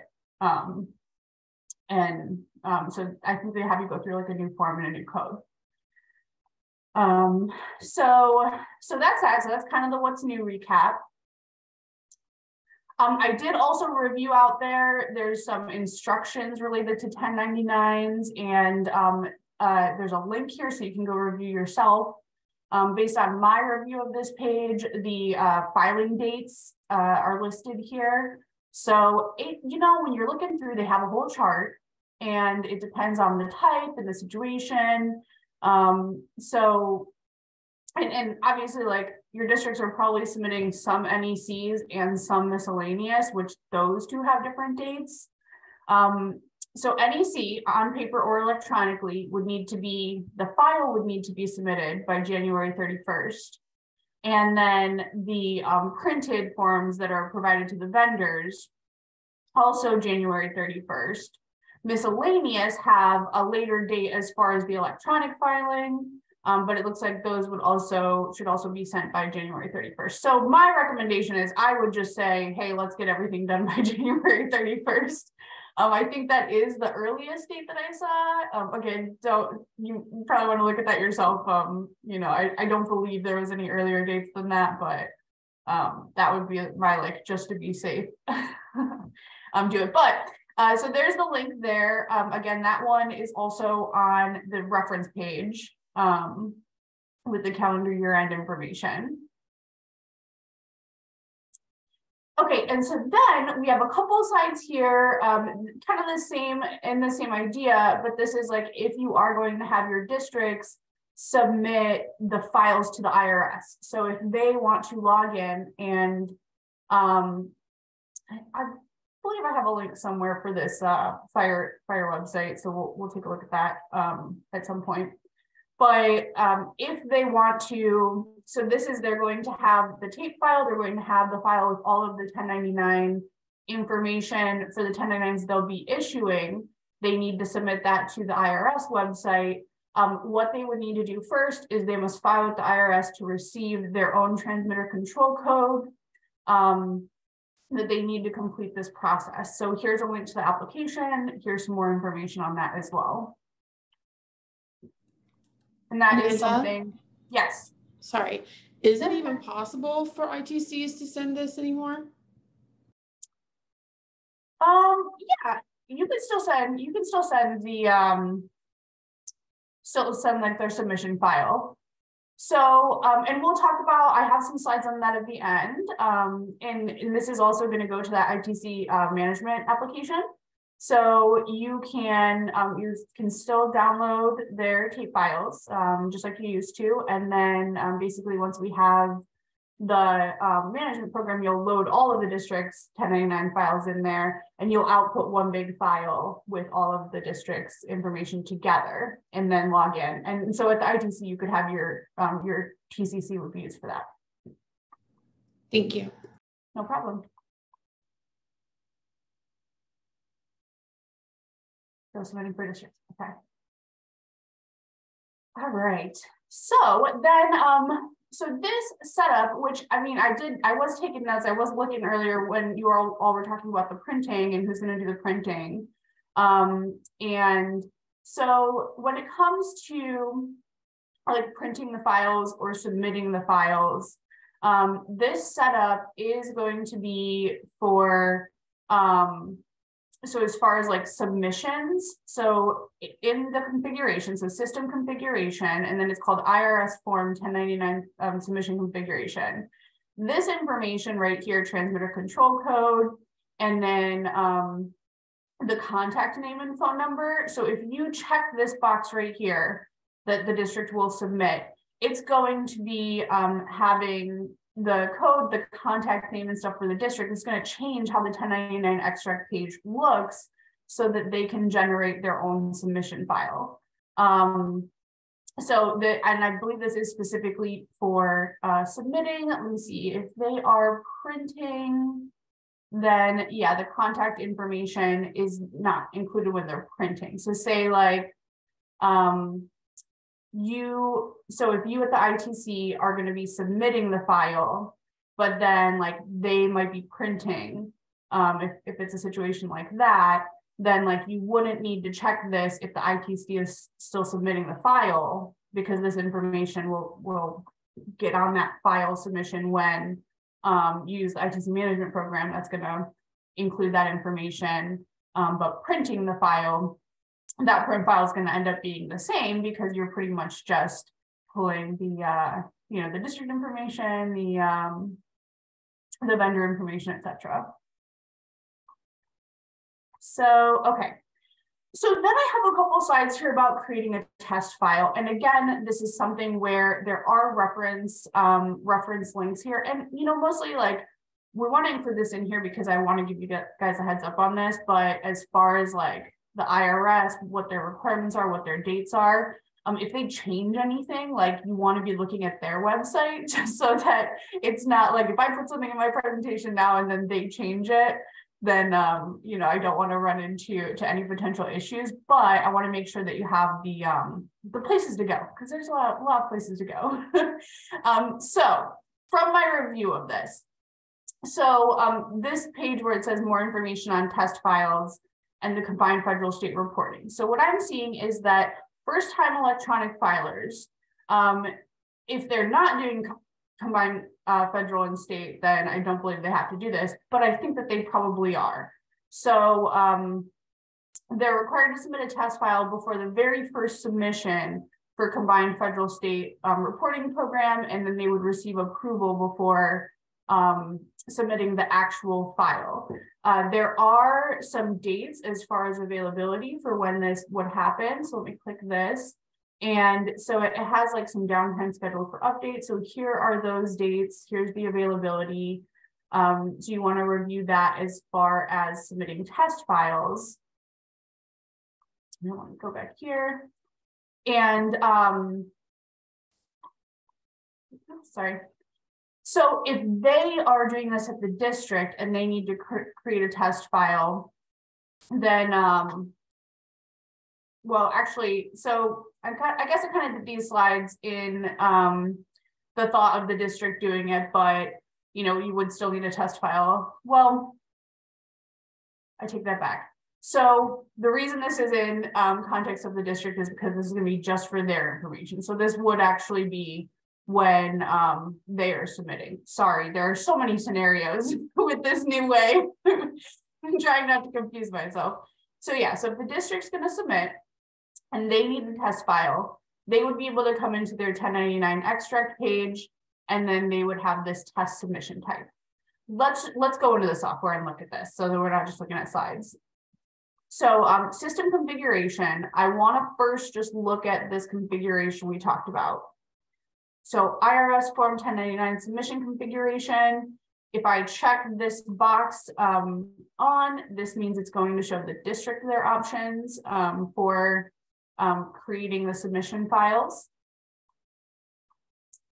And when I come into 1099 extracts, that is right here, submission type, test. So, and then they would come through, check which boxes, the IRS format, and we will look more at this page in a bit, but specifically for this preliminary step, submission type test.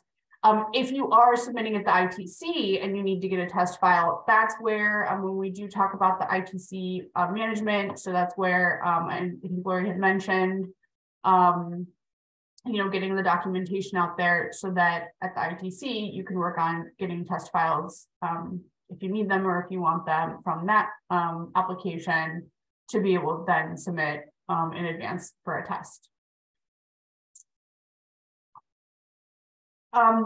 So, and then I have a note here. So with this 1099 extract page in general, this page right here, so the payment year, you have your different drop downs. The payment year doesn't actually show in this list until December is created. So if you come in here and you're like, wait a second, how am I supposed to do this? Because you're doing something ahead of time, then December may need to be created in the posting periods. It can be created and then closed. So like it doesn't have to be sitting out there open, but it just has to exist.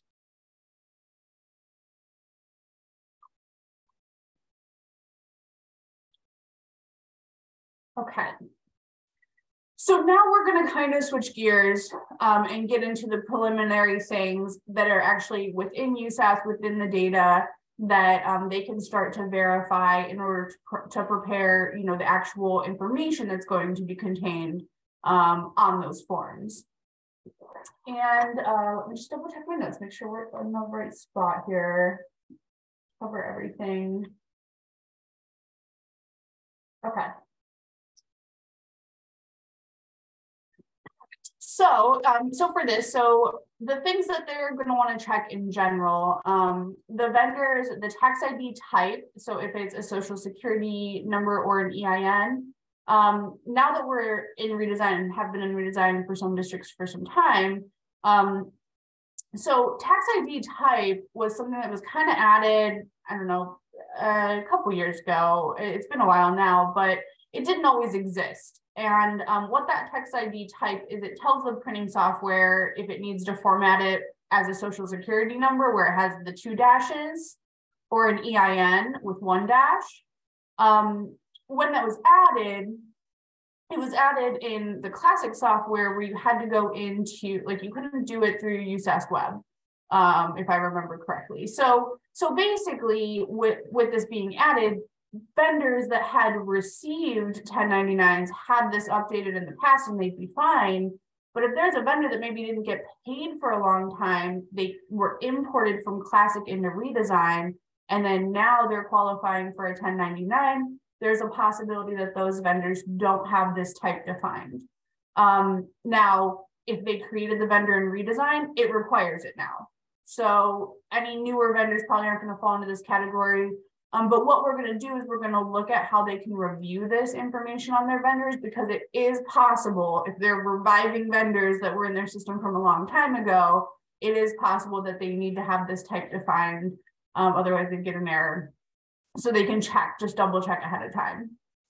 The vendor ID number, so that's going to be their TIN number. That's their number that I believe would be on the W-9 form, and that it just kind of, it's their ID number with IRS. The vendor's type 1099 will be important to review. That's going to determine where the amounts would show on the 1099 miscellaneous, or if they're going to get a 1099 NEC instead. And then we can also review the 1099 location. So the address that's going to be put, like the name and the address, essentially, it's going to be put on that 1099.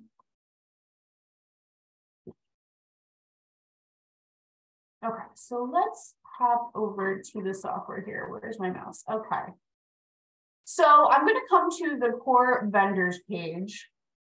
And let's take a look at, I'm just going to go ahead and pull up this first vendor here. And what these fields that we're talking about, so we have the tax ID type. So let's say this is like a social. And then they have their ID. Oh, dang. It knows it's fake. Maybe I'm not supposed to put it. There we go. I'm not supposed to put in the dashes because I told it with this box which one it was. Sorry. And then here is their type 1099. So this is going to non-employee compensation will mean that they would be on the NEC form if they have an amount that qualifies, or any other, you know, type that they may qualify. If they qualify as a different 1099 type, you choose it there. And then at the bottom here, this is what I want to look at is also the location.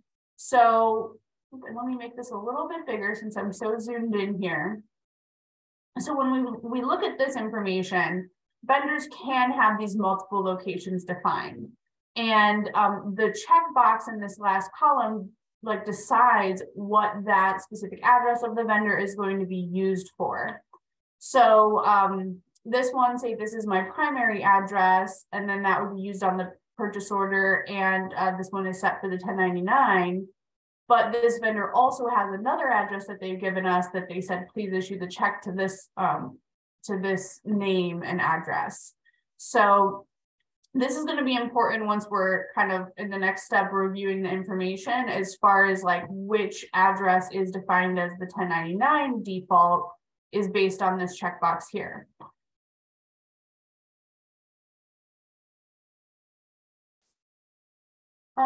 Okay, so let's go back here. And then these slides kind of just going over what we talked about here.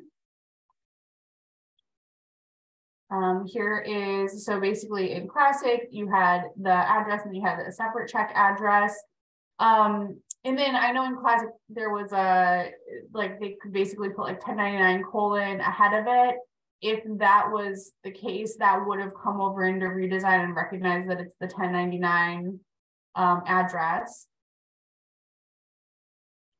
I'm sorry, sometimes it's not advancing when I'm expecting it to, so go a little crazy with the slides here. So basically that's the information we want to look at.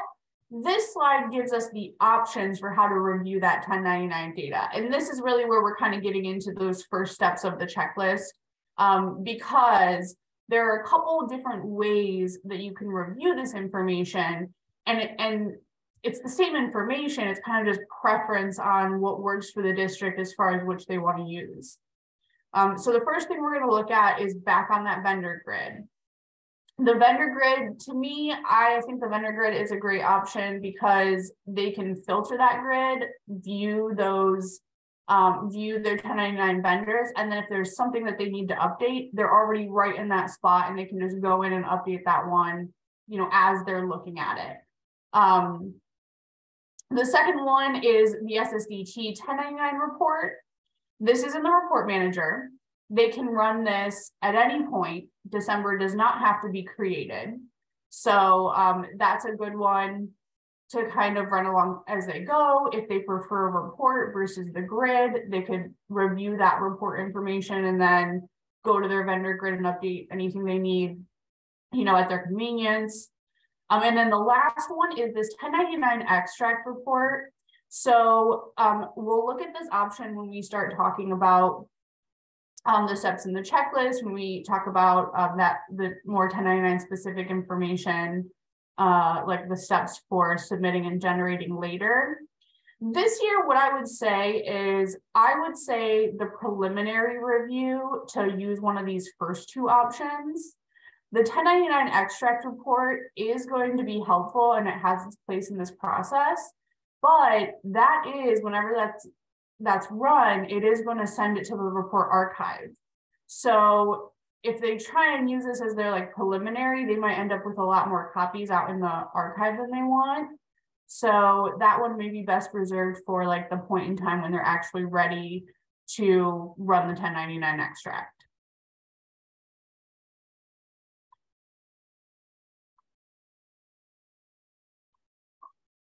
There we go.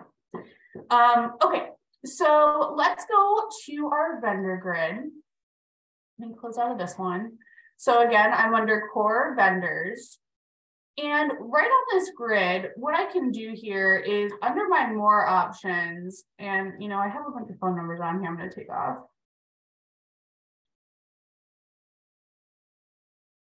we want this.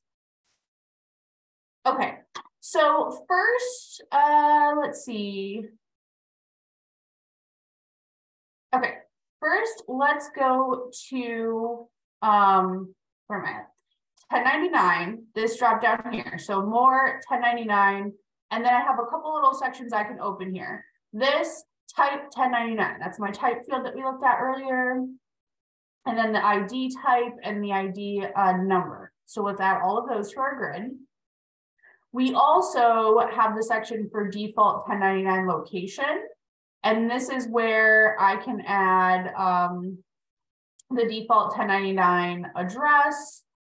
This is where I could actually just do if I wanted like separate lines of the default 1099 location to have, you know, the name, the address, or I can just do the whole thing. Let's go ahead and close that so we can regenerate our grid. Oh, I'm sorry. We do want to add those other fields. Okay, so let's do the name and line 1. Let's just keep it at that. Okay. So, so here, what I can do now is I can go ahead and filter this grid down. Oh, you know what? Let's add one more thing here. And I probably should just show on here. There are some highlights actually showing us that more option a little bit better.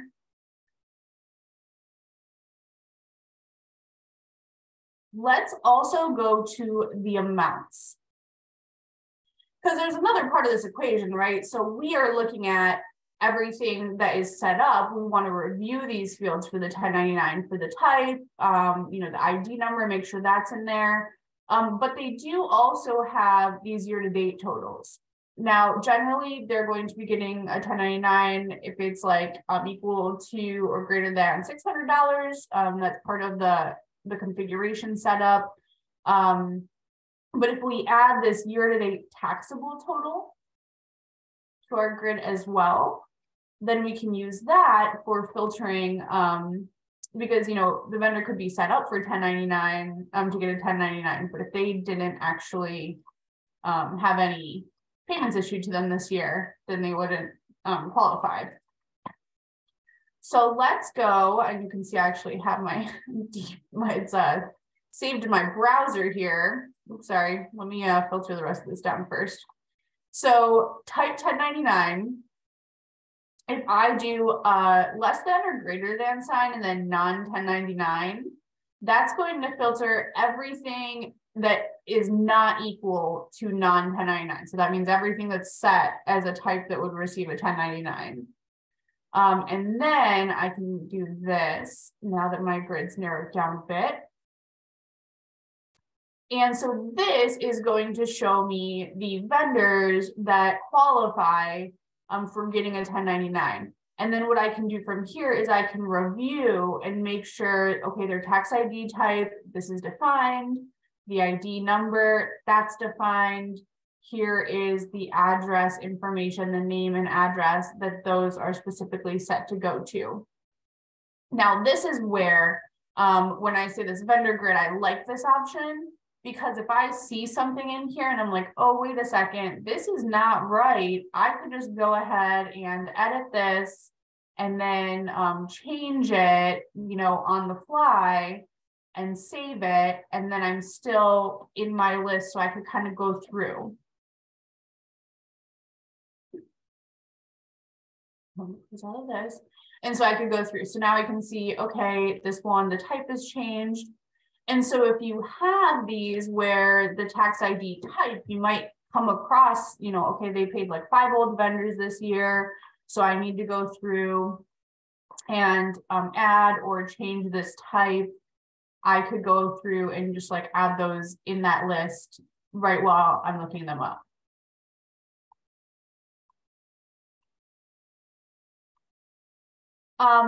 I do also have a note on this slide about this IRS interactive TIN and name matching program. So this is optional. It's something that is available through the IRS, where you could basically enter in, or I believe they have a load in option as well, like the vendor ID number. So usually this probably is something you could determine by the W-9, but say they have a lot of them and they want to check, they could use this link and then use that verification program to basically double check like how those, if it's a social security number and it needs to have that formatting versus the EIN with the different formatting.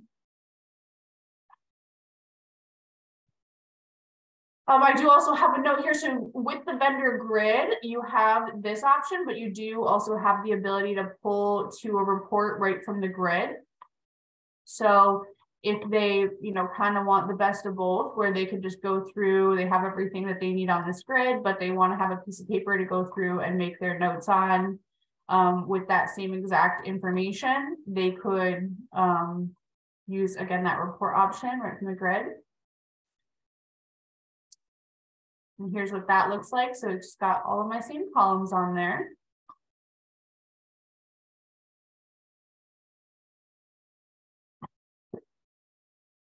Okay. And I believe, yes, I do. Oh, and then also active true, we could have filtered with that too. I left that one off. So this is kind of preserving that sort that I'm showing in this presentation. So if you need to go back and refer to this later, it is in here.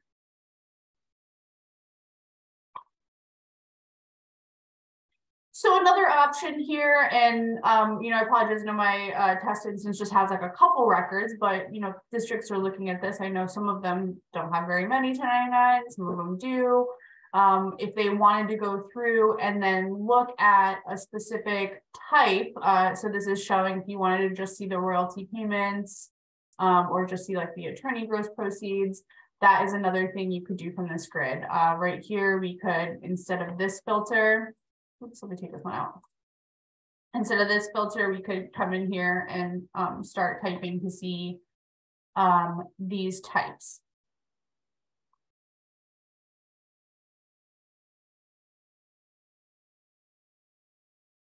Also an advanced query. So the advanced query could be used right on that vendor grid as well. So if they prefer like not adding all of those columns and then doing the sort at the top of the grid, this is just another way that you could go ahead and enter in those same filters and then just apply them to your grid.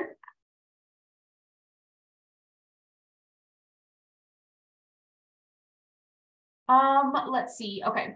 So this one again, so this one is actually for showing the non-1099. So I knew we were getting here eventually. So it's good for them to look at, you know, the information related to these vendors that are set up to have 1099s.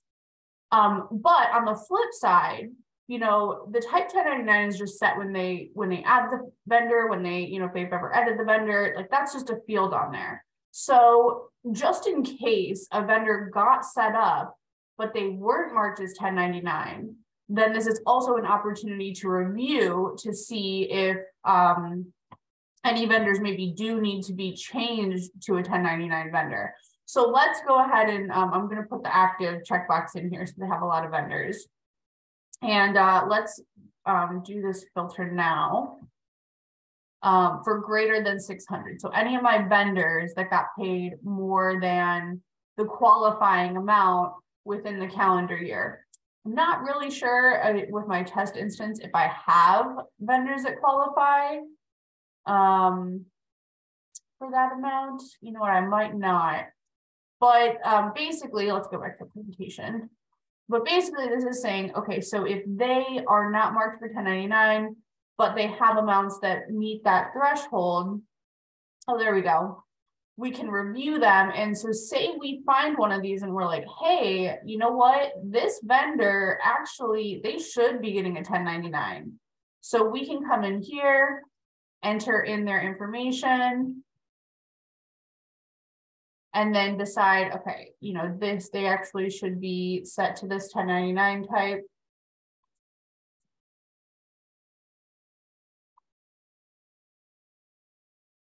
Okay.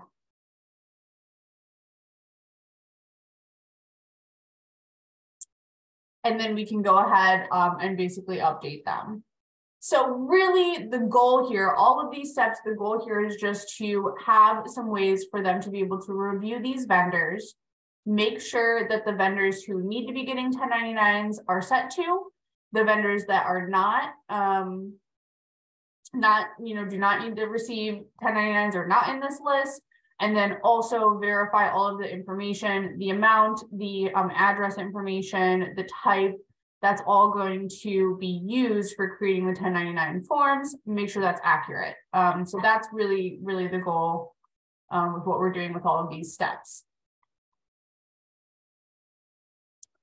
Again, you can use the advanced query instead of just those grid filters. And then we have the 1099 vendor report. So let's go here. This one that I'm talking about is under the report manager. And I have just a filter that I can put in my grid here, just using my wildcards to look that up. And let's run this real quick. It's going to be based on my current period, so I'm just double checking that. My options of this report. So you do need to enter in the year-to-date taxable total greater than, so you're going to enter that in there. If you wanted to do it as of a certain period, or if you did want to narrow it down to a specific 1099 type. If you want to look at one type at a time, you can do that with this report.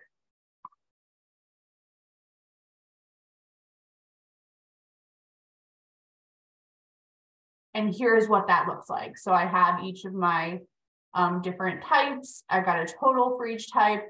I do have the address information on here. So here's the 1099 address information, and then ID, type, all of that is on there as well.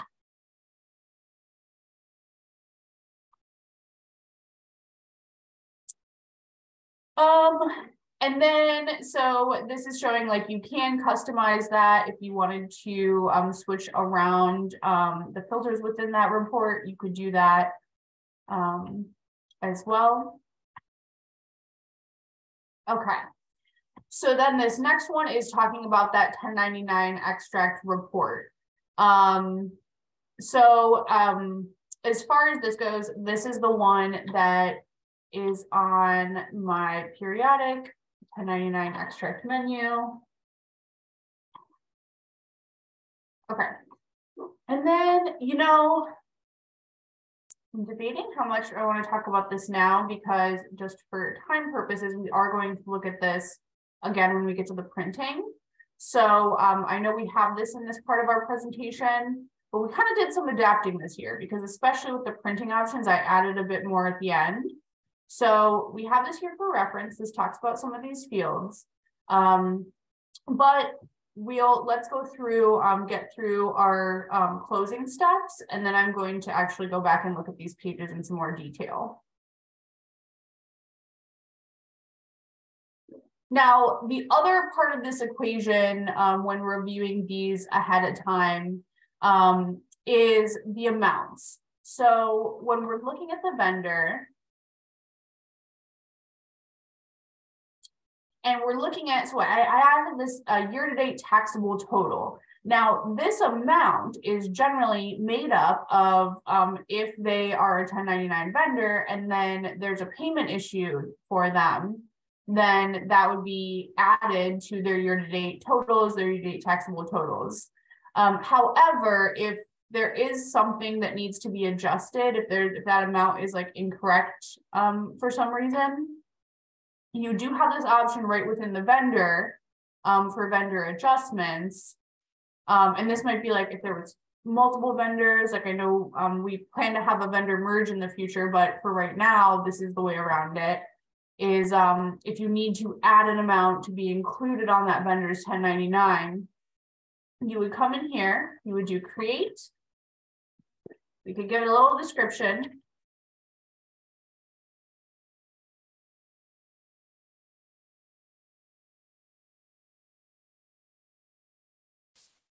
We want to make sure this taxable checkbox is set on there. And then we could add the amount, post that. And then what this is going to do, let's close out of here, is the taxable total is then going to reflect that. And that amount is going to be used on the 1099.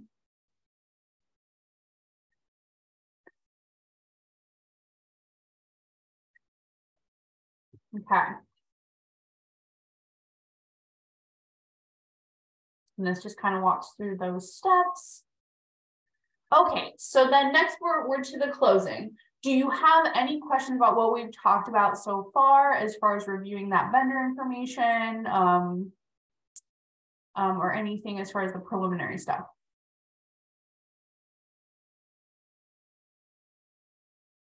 Okay, all right, well, we'll just roll right along then. So the month-end closing, this part is basically, proceed with the closing out for the month of December. This is the same process as the regular month closes, entering all transactions and then reconciling the USAS records with the bank and generate the cash summary and the financial detail report. So that's going to be reviewing the account figures, the totals on the accounts, versus the actual transactions within that time period. Those are probably the main two right there. They may also do that with reviewing budget summary versus like budget account activity, and that sort of thing. Any reports that they typically run is what they still want to do for this process. And then the monthly report bundle, when they close the month, this just has, we have it listed out, what all is going to be included within the monthly report bundle. And then that will automatically run when the posting period is closed. Waiting until the bundle is complete before closing another month is also recommended. And those reports are sent to the file archive.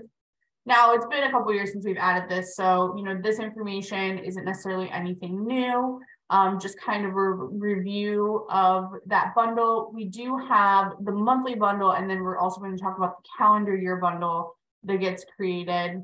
When it is December, there's the December reports and the things that are specific to just December do still run, and then the calendar year-end reports are going to be in addition to that. So then as far as calendar year-end closing, they want to generate any desired calendar year-end reports that they might want.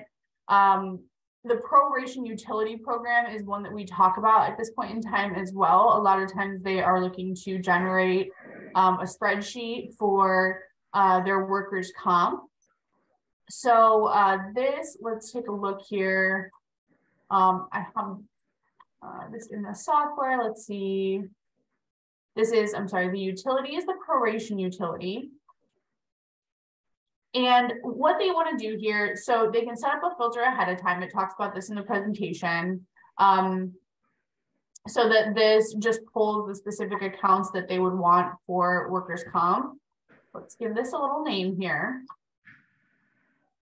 And when I click create, what it's going to do, it's going to pull all of the accounts that qualify in this filter. I can run it by appropriation. That was an option that we had requested along the way. So if that's something that they want to do, they can do that.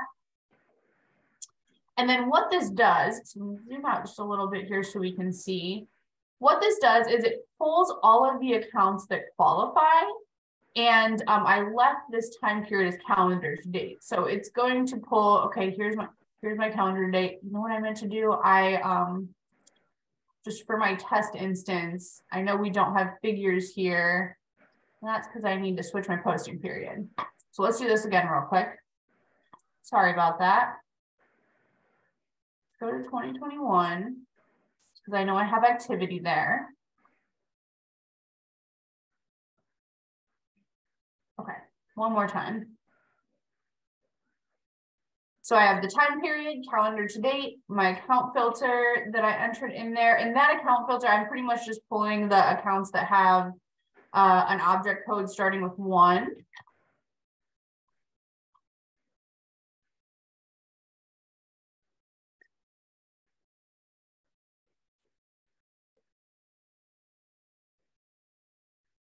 And then this just like helps us a little bit more to see is what this is pulling is it says, okay, so here's how much is out is in this account for the calendar year so far.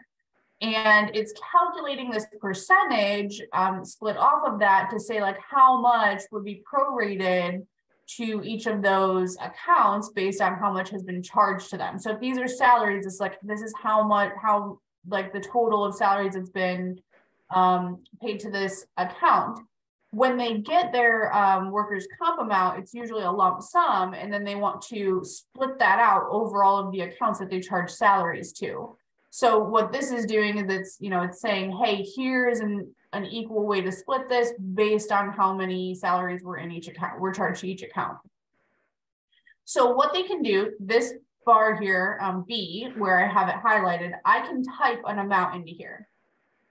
So let's do 75,000. And that's going to load. And what that did is it said, okay, how do I want to split out this total over all of these accounts? And based on what was originally charged to them, it figures out the fairest way, you know, it figures out the calculation of how to spread that amount over all of these accounts.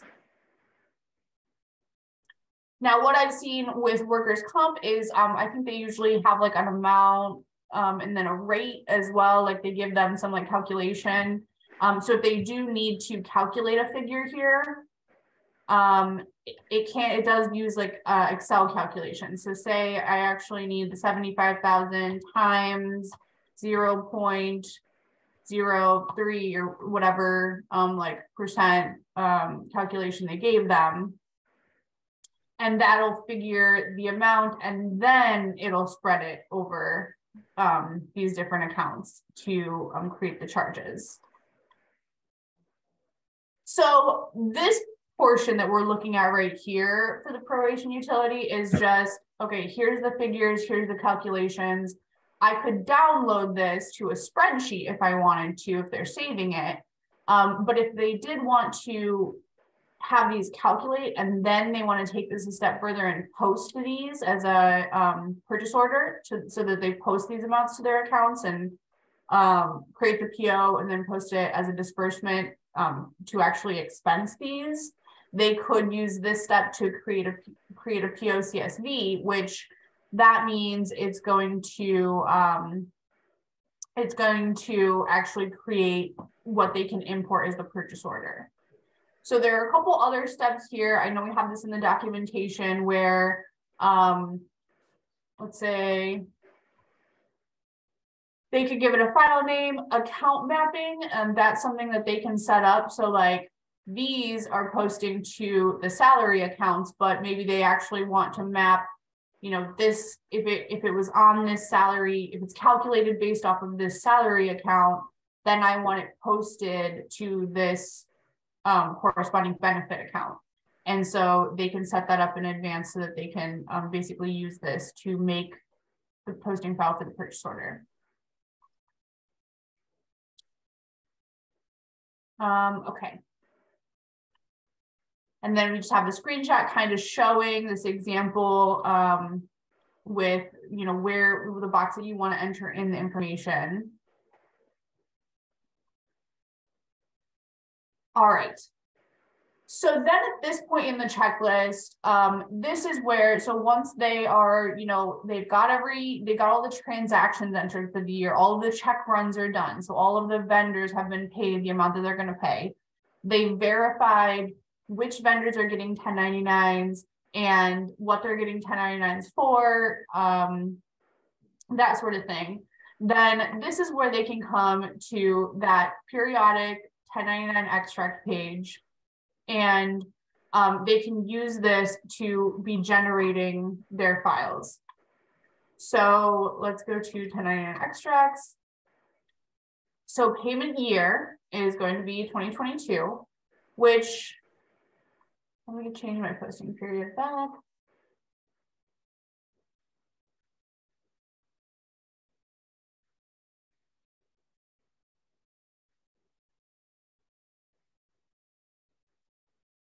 All right. And then I would select, okay, so there's the type of return. I could do the NEC and the miscellaneous. My output file types. Let's take a minute to talk about these.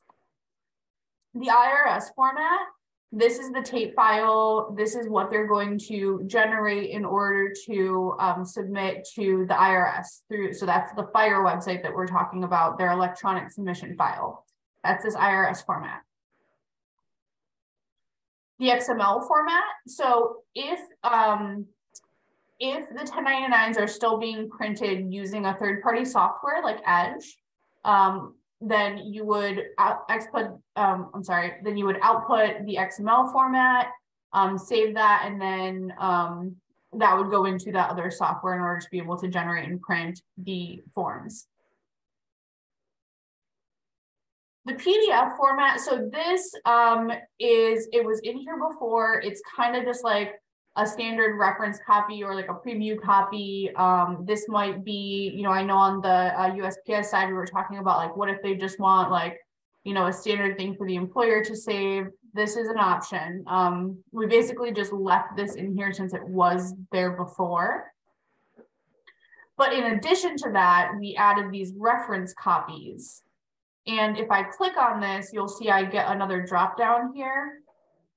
And this has all of the different copy options that are kind of defined by IRS. And I have these listed in the presentation. So generally, the copy 1 would be for the state tax department. Copy 2 would be the recipient state copy. A and B are the IRS copy and the recipient copy. And then copy C is for the payer or the employer. Now, these ones that are like for the state or for the IRS, you know, you don't necessarily need copy 1 and copy A to be like printed or saved, because those are being electronically submitted. So like that's what the copy is called if there were to be a paper copy, but how it works with the software, like generally you're not actually needing those copies, but we wanted to make that available. Copy 2 and copy B. So those are for the recipient, that's for the vendor. So that's their state copy and then their general copy. So those are what go to the vendor. And then, so copy C for the payer. So on top of this, so these are the reference copies. The last one is the printer sealer copy. And what this one is this one is used for the printing. This is going to be on like the printer sealer. It's formatted for those forms that you can print and then, you know, close up and send in the mail. And this contains copy 2 and copy B. And you'll notice those are the recipient's copy. Those are the vendor's copy. So it compiles both of those different types together. So that can be provided to the vendors. And this is the standard like format for the Z-fold forms, but this is the exact specific type of form that they're formatted to fit for printing.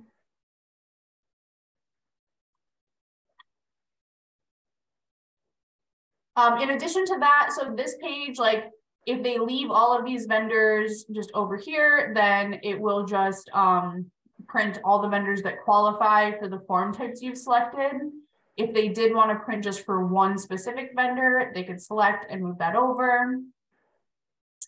The output file name, so it is standardly just like 1099, but if they wanted to, like if they're going to be making the different copies or anything like that, they could do a custom name if they want to like add anything onto this, but it will default to have their district name and 1099. Some options, like if they generate a file for both NEC and miscellaneous, that will add on to the file name. If they're making correction files, that'll add a C onto there. So there are some things that add on to here, but they do have the ability to customize as well. Exclude vendors with no tax ID. So this is an option, you know, we looked at, you know, if they had those tax ID numbers, they do need to have a tax ID in order to be like correct, you know, when it's issued a 1099, but so it's like if you want to exclude vendors that don't have a tax ID, make sure that they're not printed. However, if they're qualifying for a 1099 in every other way, you know, that's where the review comes in. But that is an option. The organization information, so this is the district information, comes from the organization page. And then this contact section is because we had selected that the district is going to be generating. So this is the fields available for that. And then submission type. So original is going to be when they first submit their 1099s. The test file we talked about. Correction is another option. And at this point where we're at in the checklist, they're not going to be using that. But we do have some options that we added this option recently for the correction files. I wanted to fit that in if we had time today, which I don't think we do, but I will tell you, I'm planning on adding this to the documentation. There's a section there that's not filled out currently that I'm going to get out there because the correction files happen like after the submission period. So you won't need that right now. If you run into that situation, it'll be something after January. So we'll make sure to have that documented and out there with the different possible correction needs as well. But original is what they want to use for now. And then printing the 1099 report. So this is going to be the report that they get. Generate is going to be generating the type here. So at this point in our presentation, we're kind of going through the year-end steps. I would say, you know, especially if you are having the districts, you know, generate the files, and then at the ITC, you're going to grab those. So I see this step as, okay, this is where they would want to generate probably the IRS format, and then maybe like the printer sealer copies or the XML file, if, you know, depending on what you're using to print. These do go to the file archive. So right here, it's the calendar year-end reports archive. You know what, let's run one of these real quick. We'll do the printer sealer. Go ahead and generate that and let those go to the archive so that we can look at them. One thing to note, so because I chose printer sealer, this is going to be the forms that you would actually print for. The NEC and the miscellaneous are different formats because they're different form types. So it automatically gave me two separate files for this. And see, it's labeled miscellaneous and NEC. Job scheduler. See if it's out here. Okay, so it's under the calendar year reports archive, calendar year 22. And you can see I have my miscellaneous, my NEC files out here. And then, so every time I click to run it, it does send a file out here. And I've been testing in here for the last couple of days too. So sorry, I have some extras. But let's take a look real quick. So this is the report, non-employee compensation. It gives us the names, it gives us the address and our totals. And then let's see, lead. Oh, that's a report too, sorry.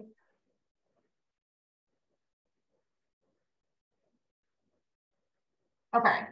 So this one is the sealer. That's interesting. I thought it had, I'll double check with those naming conventions because I thought the names were different there. But anyways, this is what the miscellaneous form looks like.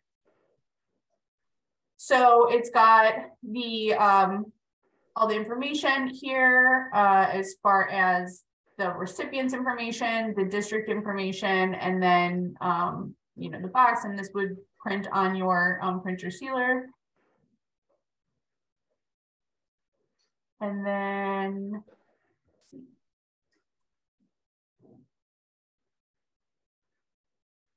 here's the NEC form. So so I have the PDF name here. I'll double check with that with the, looks like in the file archive, the name is not showing the 1099 versus NEC versus miscellaneous. So the other option, if they do generate those and then like securely send them to you, or if the district is printing those themselves, you know, they have those two separate file types. And then this is what the NEC looks like.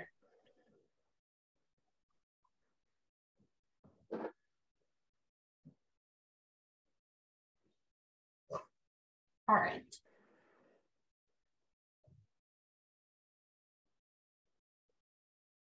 So here's kind of our just like recap as far as the checklist goes. So printing of the forms.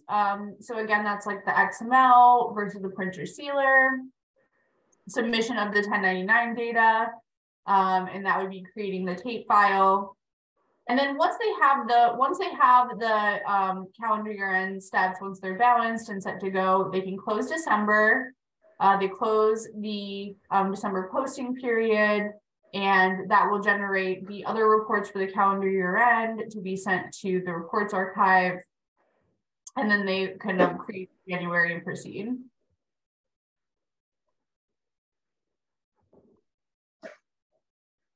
And here's a list of the reports. Once December is closed, these reports will be generated. Now the 1099s, so they can do those as part of this process. And this is where, you know, it's like there is some flexibility because they select when they're running that 1099 extract, which year they're running those for. So, you know, it's good practice to have them do that and verify that during their close process. But you know, there is some flexibility there as well, like after the fact, if they need to run that. Some of the reports and the checks, though, are much easier to do while December is while you're still like currently in that year for the year-to-date totals. Okay, so then I have some additional slides here, and I know we've hit noon, so I think I kind of went a little bit more into those 1099 options where we were at before, so that we kind of made sure that we got that covered. And then this portion is talking about, so generating the submission file, the different options there based on like if district or ITC is going to do it, and then generating the printed forms, third party versus directly from USAS-R.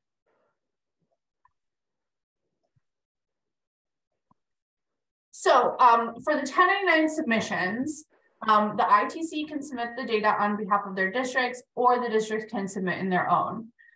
So we just have a recommendation here, like especially if the ITC is going to be submitting for the district, you know, setting a deadline with your district to make sure that there's time to print those 1099 forms, return them to the district, and then combine the files and submit them to the IRS if you're doing that. And submit the 1099s to the IRS. I think return. I think that's a little bit repetitive there.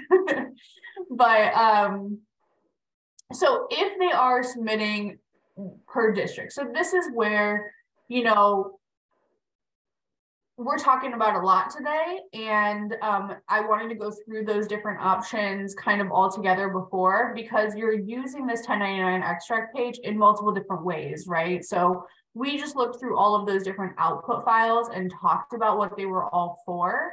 This is where it kind of breaks down in the presentation and says, okay, but for the actual submission, you want to make sure that you're doing the IRS format type. So this page is specific to generating that file. And then kind of goes through these different fields. So type of return, if you're doing the NEC and the miscellaneous, check those boxes, or you could do one or the other. Your type is going to be the IRS format. We talked about the submission types. And then printing the report or generating the file. So if the district is submitting, they can go ahead, generate this file, or they could download it from the calendar year and reports archive if they already ran it as part of their closing process. And then would have within the name, it's going to represent, you know, if it contains both. So for the submission file, it can contain both together because the types of the records are indicated on that file. And then this is where they would sign in to this FIRE website. This is what they get the code for. They would log in and they would submit this file, this TAP, we call it tape file, that they've generated and submit it. So if the ITC is going to be submitting this, again, this is the IRS format. This would be generated. And then this is where, this is what it looks like if the file is submitted by the ITC, but the district, again, can do this as part of their closing process. And then you can grab it from their archive or have them generate and send it to you securely. And then those files from all of the districts can be compiled and sent in one file by the ITC. This is where you'll be using that ITC management application this year. And that training session is December 16th. And we are definitely working on the documentation for that as well. So for printing, again, the XML format is for the third-party software. And then if you are printing directly from USAS-R, this again, like goes over the copies that will be included with that and the formatting.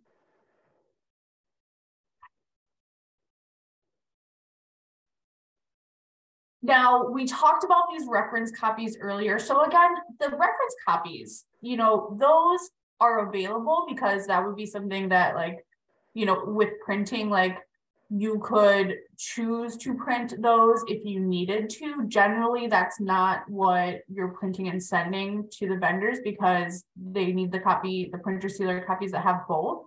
But we made these available, like, should you want to save them for your records, or if there's something you want to go in and get just a specific copy, like maybe you want the copy Cs, maybe you want to go save the PDF of all of the copy Cs for the payer, for the employer, and have that copy available for the district.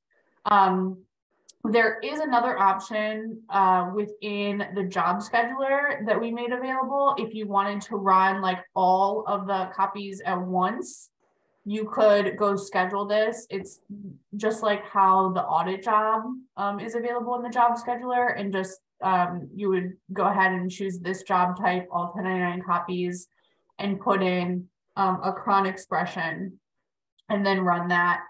That would send to the file archive. So go to the same place if you run them manually. And there are individual jobs too. If you just wanted to say like, oh, just copy C, you could do that, but that would be the same thing as like going to the 1099 extract page. So kind of just a preference thing. There's another option available. Okay. Okay, any questions about that, about the printing part there? I know with some new options, we kind of, you know, slid those into the existing process. So I talked about it there, but I wanted to include some steps at the end too that were a little bit more specific. So yeah, let me know if you have any questions on that. As you go through too, as always, you can always put in a ticket and let us know. We do have some upcoming training sessions that I have listed on here. So December 2nd, we'll be talking about the review of November releases like we do each month. December 9th, we have a session for receipts and refunds. And so we're going to kind of focus in on some different like FAQs, tips and tricks related to those two types of transactions. We don't talk about those a whole lot. So I think that'll be an interesting one. And then December 16th, we're going to meet back again to talk more specifically about that ITC management application. So if you are compiling the files to submit to the IRS for your districts, you'll be using that. That is basically like the replacement for like the classic append And so the registration, to get to the registration links, those are here. And again, a link to our calendar year-end materials. Okay.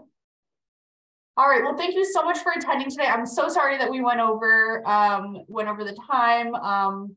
But you know, if you do need to review anything, again, we have that recording. We'll get that out there as soon as we can. And thank you so much. I hope you all have a great day. Thanks, Amanda. Have a good day. Thank you.